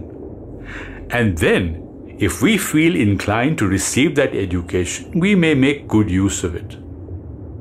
As an ornament, it is likely to sit well on us. It now follows that it is not necessary to make this education compulsory. Our ancient school system is enough. Character building has the first place in it, and that is primary education. A building erected on that foundation will last. Do I then understand that you do not consider English education necessary for obtaining home rule? My answer is yes and no. To give millions a knowledge of English is to enslave them. The foundation that Macaulay laid of education has enslaved us. I do not suggest that he had any such intention, but that has been the result. Is it not a sad commentary that we should have to speak of home rule in a foreign language? As it is worthy of note that the systems which the Europeans have discarded are the systems in vogue among us. Their learned men continually make changes. We ignorantly adhere to their cast-off systems. They are trying each division to improve its own status. Wales is a small portion of England. Great efforts are being made to revive a knowledge of Welsh among Welshmen. The English Chancellor, Mr. Lloyd George, is taking a leading part in the movement to make Welsh children speak Welsh. And what is our condition? We write to each other in faulty English, and from this even our MAs are not free. Our best thoughts are expressed in English. The proceedings of our Congress are conducted in English. Our best newspapers are printed in English.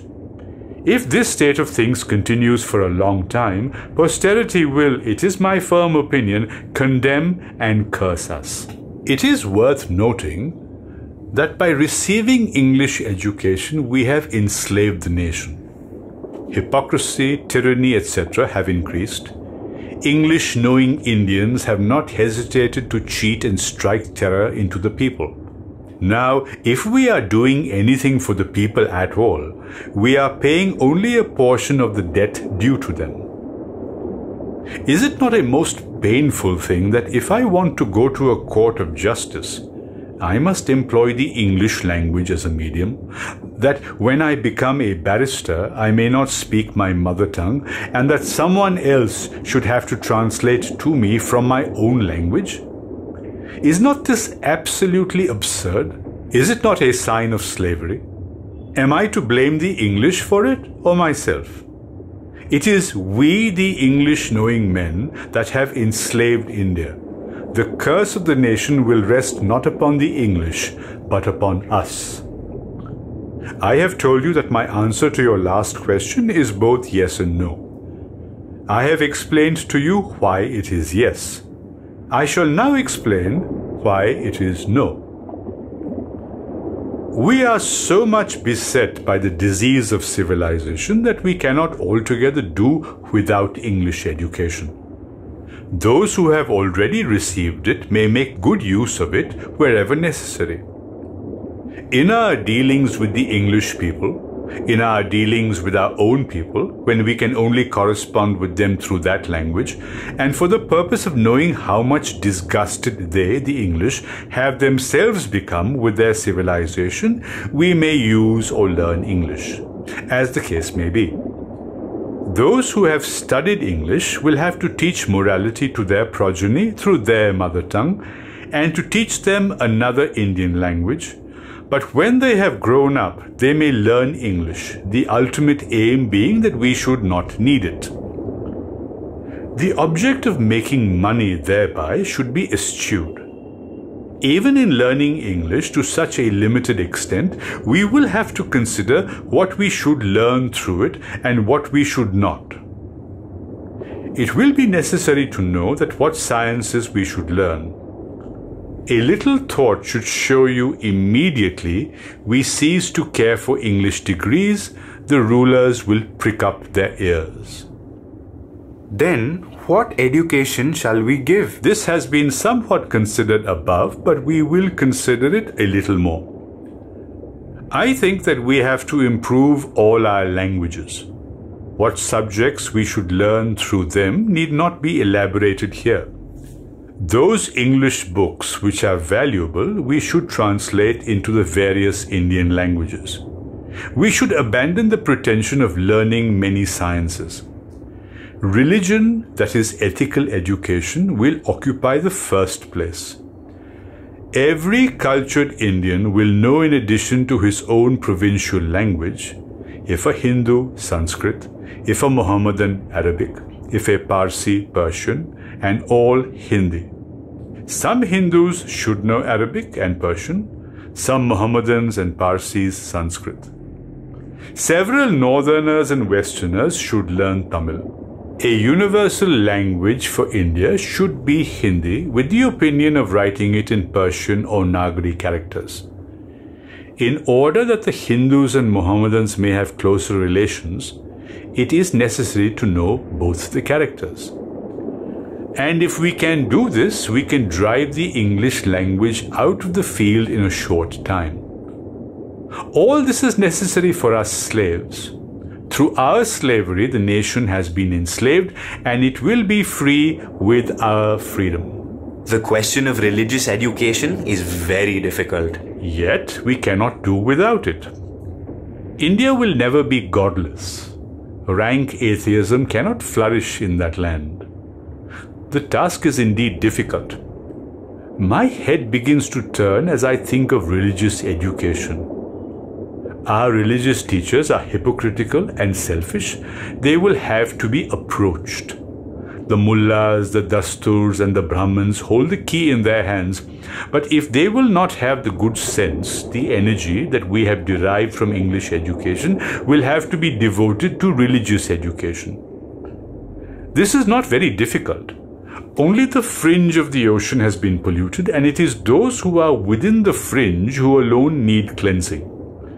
We who come under this category can even cleanse ourselves, because my remarks do not apply to the millions. In order to restore India to its pristine condition, we have to return to it. In our own civilization, there will naturally be progress, retrogression, reforms, and reactions. But one effort is required, and that is to drive out Western civilization. All else will follow.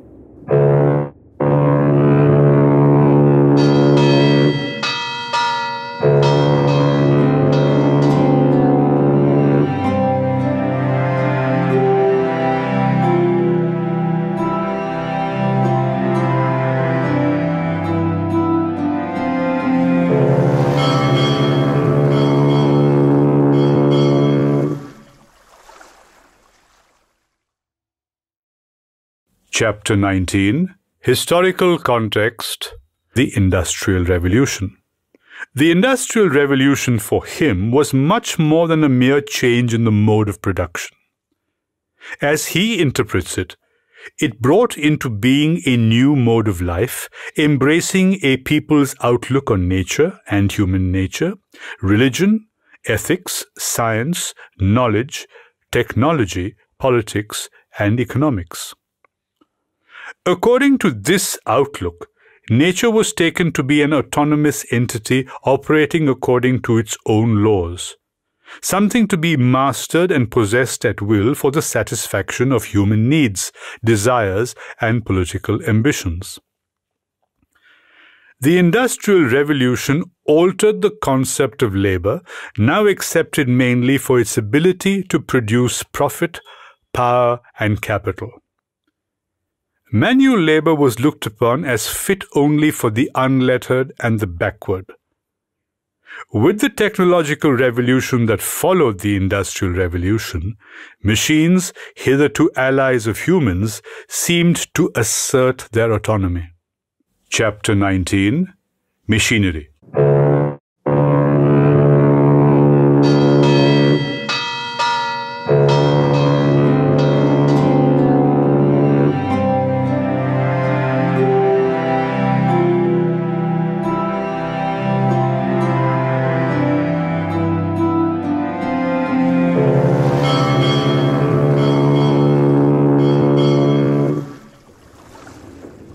When you speak of driving out Western civilization, I suppose you will also say that we want no machinery.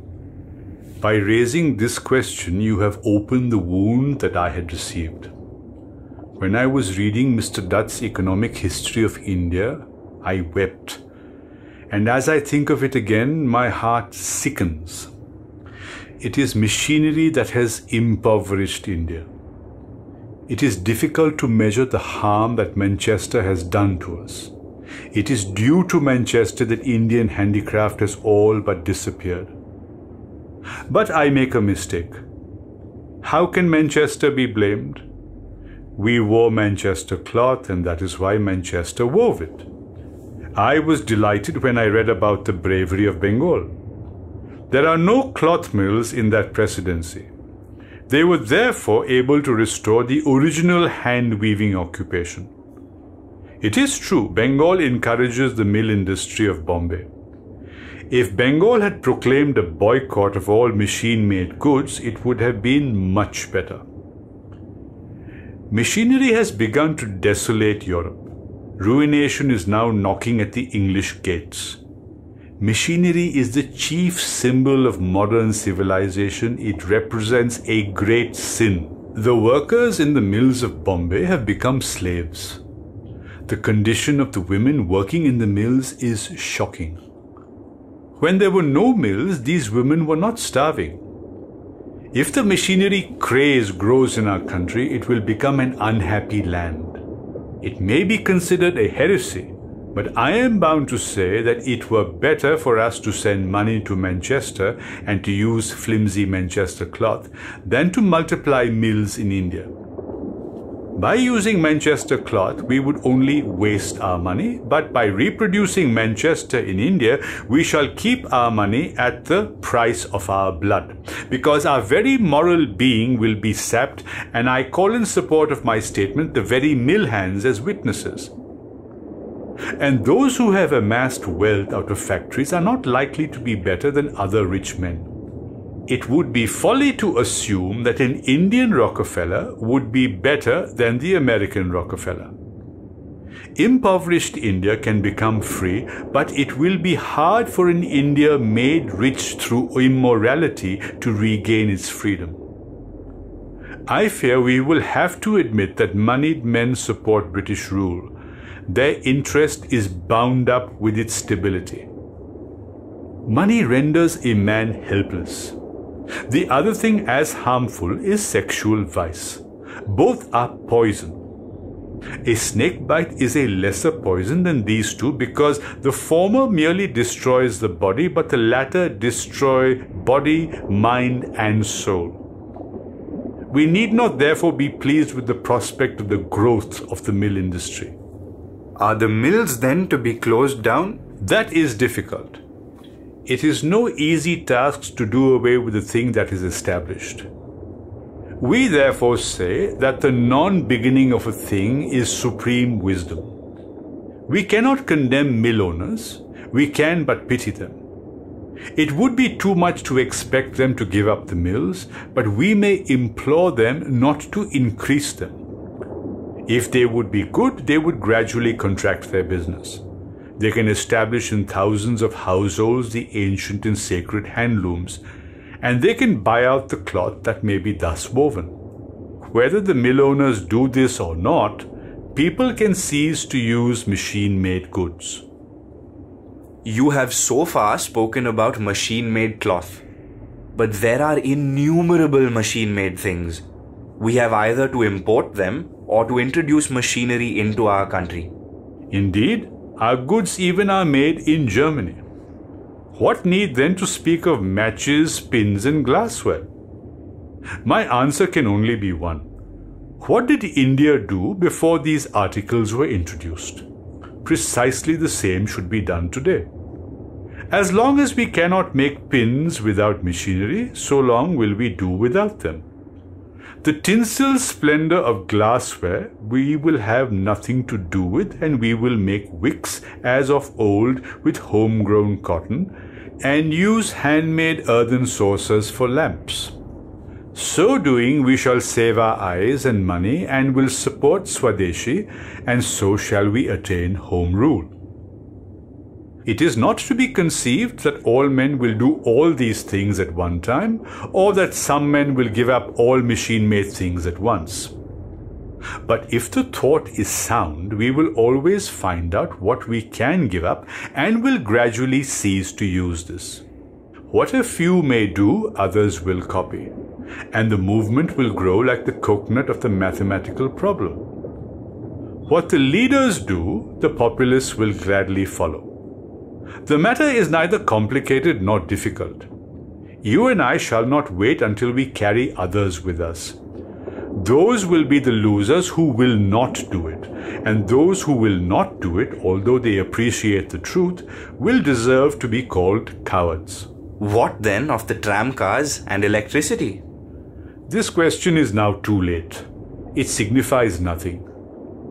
If we are to do without the railways, what shall we have to do without the tramcars? Machinery is like a snake hole which may contain from 1 to 100 snakes.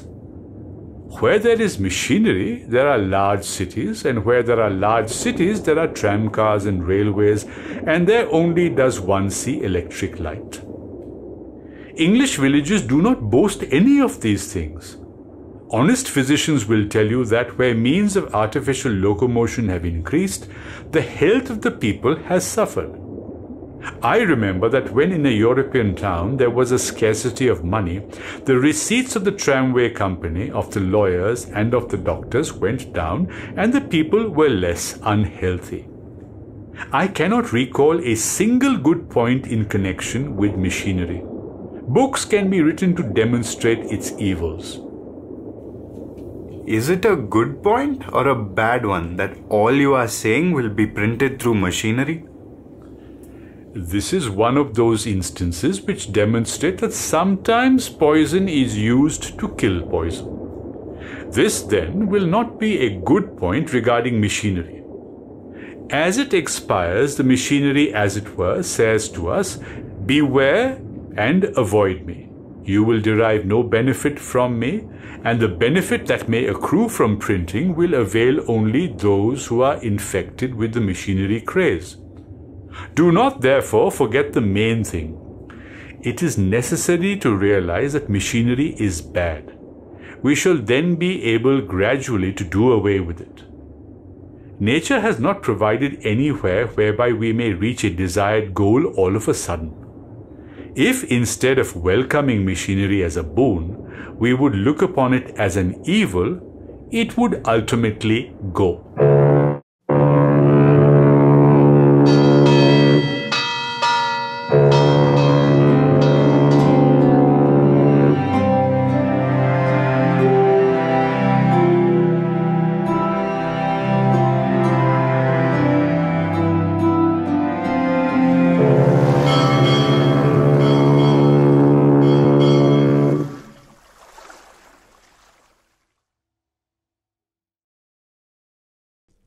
Chapter 20, Conclusion.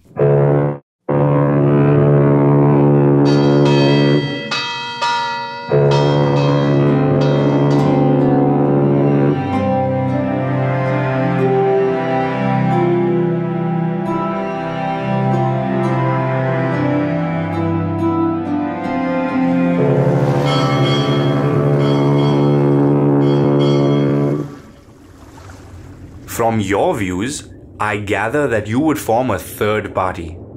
You are neither an extremist nor a moderate. That is a mistake. I do not think of a third party at all. We do not all think alike.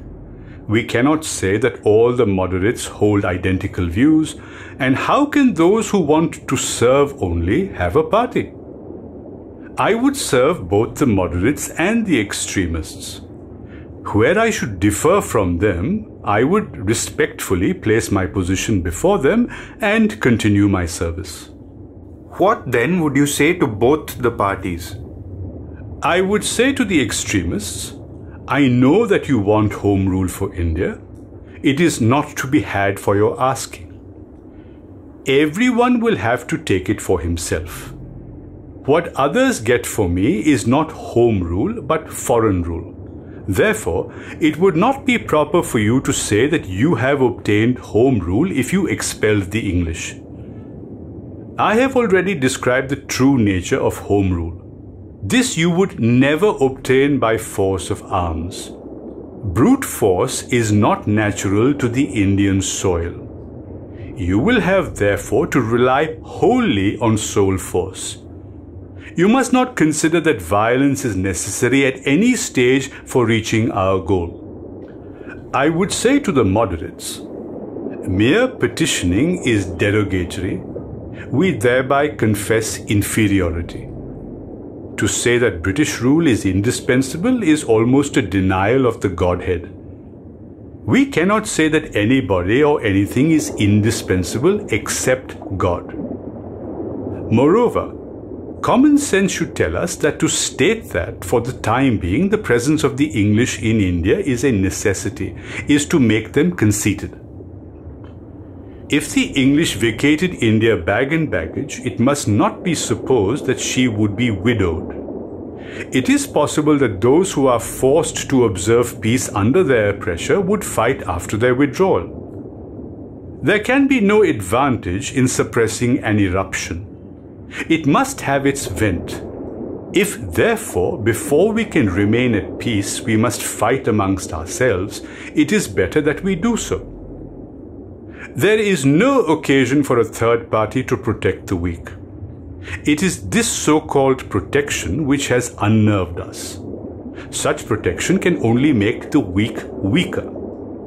Unless we realize this, we cannot have home rule. I would paraphrase the thought of an English divine and say that anarchy under home rule were better than orderly foreign rule. Only the meaning that the learned divine attached to home rule is different from Indian home rule according to my conception. We have to learn and to teach others that we do not want the tyranny of either English rule or Indian rule. If this idea were carried out, both the extremists and the moderates could join hands. There is no occasion to fear or distrust one another. What then would you say to the English?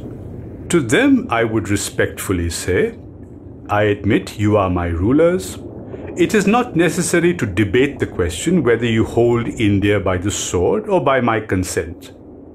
I have no objection to your remaining in my country, but although you are the rulers, you will have to remain as servants of the people. It is not we who have to do as you wish, but it is you who have to do as we wish.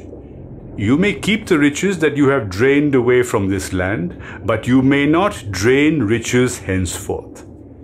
Your function will be, if you so wish, to police India. You must abandon the idea of deriving any commercial benefit from us. We hold the civilization that you support to be the reverse of civilization. We consider our civilization to be far superior to yours. If you realize this truth, it will be to your advantage, and if you do not, according to your own proverb, you should only live in our country in the same manner as we do. You must not do anything that is contrary to our religions. It is your duty as rulers that for the sake of the Hindus you should eschew beef, and for the sake of the Mohammedans you should avoid bacon and ham. We have hitherto said nothing because we have been cowed down, but you need not consider that you have not hurt our feelings by your conduct. We are not expressing our sentiments either through base selfishness or fear, but because it is our duty now to speak out boldly. We consider your schools and law courts to be useless. We want our own ancient schools and courts to be restored. The common language of India is not English but Hindi. You should therefore learn it. We can hold communication with you only in our national language. We cannot tolerate the idea of your spending money on railways and the military. We see no occasion for either. You may fear Russia, we do not. When she comes, we will look after her. If you are with us, we will then receive her jointly. We do not need any European cloth. We will manage with articles produced and manufactured at home. You may not keep one eye on Manchester and the other on India. We can work together if our interests are identical. This has not been said to you in arrogance. You have great military resources. Your naval power is matchless. If we wanted to fight with you on your own ground, we should be unable to do so. But if the above submissions be not acceptable to you, we cease to play the ruled. You may, if you like, cut us to pieces. You may shatter us at the cannon's mouth. If you act contrary to our will, we will not help you, and without our help, we know that you cannot move one step forward. It is likely that you will laugh at all this in the intoxication of your power. We may not be able to disillusion you at once, but if there be any manliness in us, you will see shortly that your intoxication is suicidal and that your laugh at our expense is an aberration of intellect. We believe that at heart you belong to a religious nation. We are living in a land which is the source of religions. How we came together need not be considered, but we can make mutual good use of our relations. You English who have come to India are not a good specimen of the English nation, nor can we almost half anglicized Indians be considered a good specimen of the real Indian nation. If the English nation were to know all you have done, it would oppose many of your actions. The mass of the Indians have had few dealings with you. If you will abandon your so-called civilization and search into our own scriptures, you will find that our demands are just. Only on condition of our demands being fully satisfied may you remain in India, and if you remain under those conditions, we shall learn several things from you, and you will learn many from us. So doing, we shall benefit each other and the world, but that will happen only when the root of our relationship is sunk in a religious soil. What will you say to the nation? Who is the nation? For our purposes, it is the nation that you and I have been thinking of. That is, those of us who are affected by European civilization and who are eager to have home rule. To these I would say, it is only those Indians who are imbued with real love who will be able to speak to the English in the above strain without being frightened. And those only can be said to be so imbued who conscientiously believe that Indian civilization is the best and that European is a 9 days wonder. Such ephemeral civilizations have often come and gone and will continue to do so. Those only can be considered to be so imbued who, having experienced the force of the soul within themselves, will not cower before brute force and will not on any account desire to use brute force. Those only can be considered to have been so imbued who are intensely dissatisfied with the present pitiable condition, having already drunk the cup of poison. If there be only one such Indian, he will speak as above to the English, and the English will have to listen to him. These demands are not demands, but they show our mental state. We will get nothing by asking. We shall have to take what we want, and we need the requisite strength for the effort, and that strength will be available to him only who, 1. will only on rare occasions make use of the English language. 2. If a lawyer will give up his profession and take up a handloom. 3. If a lawyer will devote his knowledge to enlightening both his people and the English. 4. If a lawyer will not meddle with the quarrels between parties, but will give up the courts and from his experience induce the people to do likewise. 5. If a lawyer will refuse to be a judge, as he will give up his profession. 6. If a doctor will give up medicine and understand that rather than mending bodies, he should mend souls. 7. If a doctor, he will understand that no matter to what religion he belongs, it is better that bodies remain diseased rather than they are cured through the instrumentality of the diabolical vivisection that is practiced in European schools of medicine. 8. Although a doctor will take up a handloom, and if any patients come to him, will tell them the cause of their diseases and will advise them to remove the cause rather than pamper them by giving useless drugs. He will understand that if by not taking drugs perchance the patient dies, the world will not come to grief and that he will have been really merciful to him. 9. Although a wealthy man, regardless of his wealth, will speak out his mind and fear no one. 10. If a wealthy man will devote his money to establishing handlooms and encourage others to use handmade goods by wearing them himself. 11. Like every Indian, will know that this is a time for repentance, expiation, and mourning. 12. Like every Indian will know that to blame the English is useless, that they came because of us and remain also for the same reason, and that they will either go or change their nature only when we reform ourselves. 13. Like others, will understand that at a time of mourning there can be no indulgence, and that whilst we are in a fallen state, to be in jail or in banishment is much the best. 14. Like others, will know that it is superstition to imagine it necessary that we should guard against being imprisoned in order that we may deal with the people. 15. Like others will know that action is much better than speech, that it is our duty to say exactly what we think and face the consequences, and that it will be only then that we shall be able to impress anybody with our speech. 16. Like others will understand that we will become free only through suffering. 17. Like others will understand that deportation for life to the Andamans is not enough expiation for the sin of encouraging European civilization. 18. Like others will know that no nation has risen without suffering, that even in physical warfare the true test is suffering and not the killing of others. Much more so is the warfare of passive resistance. 19. Like others, will know that it is an idle excuse to say that we will do a thing when the others also do it, that we should do what we know to be right, and that others will do it when they see the way.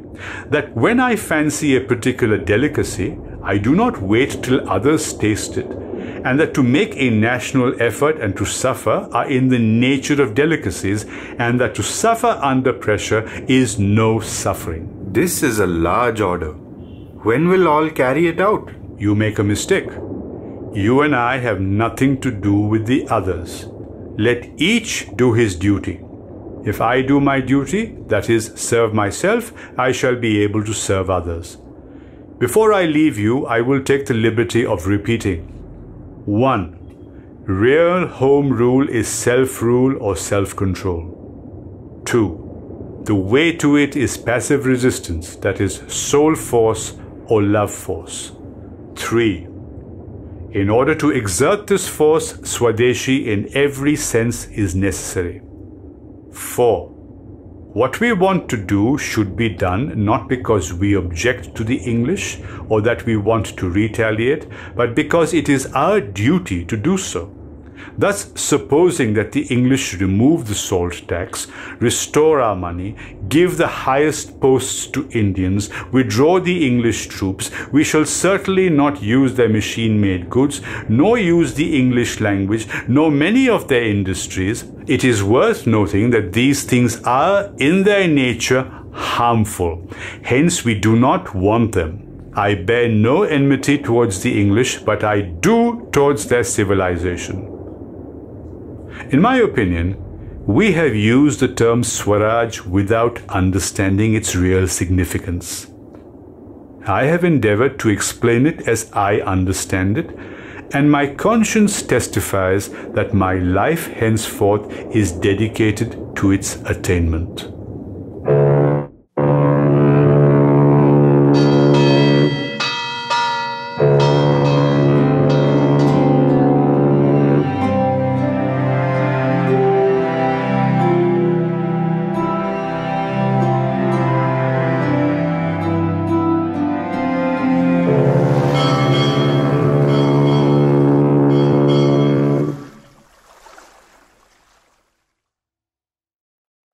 You have been listening to Hind Swaraj, written by Mohandas Karamchand Gandhi, an oral cinematic experience. Narrated by Ranjan Kamath, editor. Rishabh Kamath as Reader 1. Ahan Kamath as Reader 2. Produced by Ahan Kamath for the C Positive Foundation.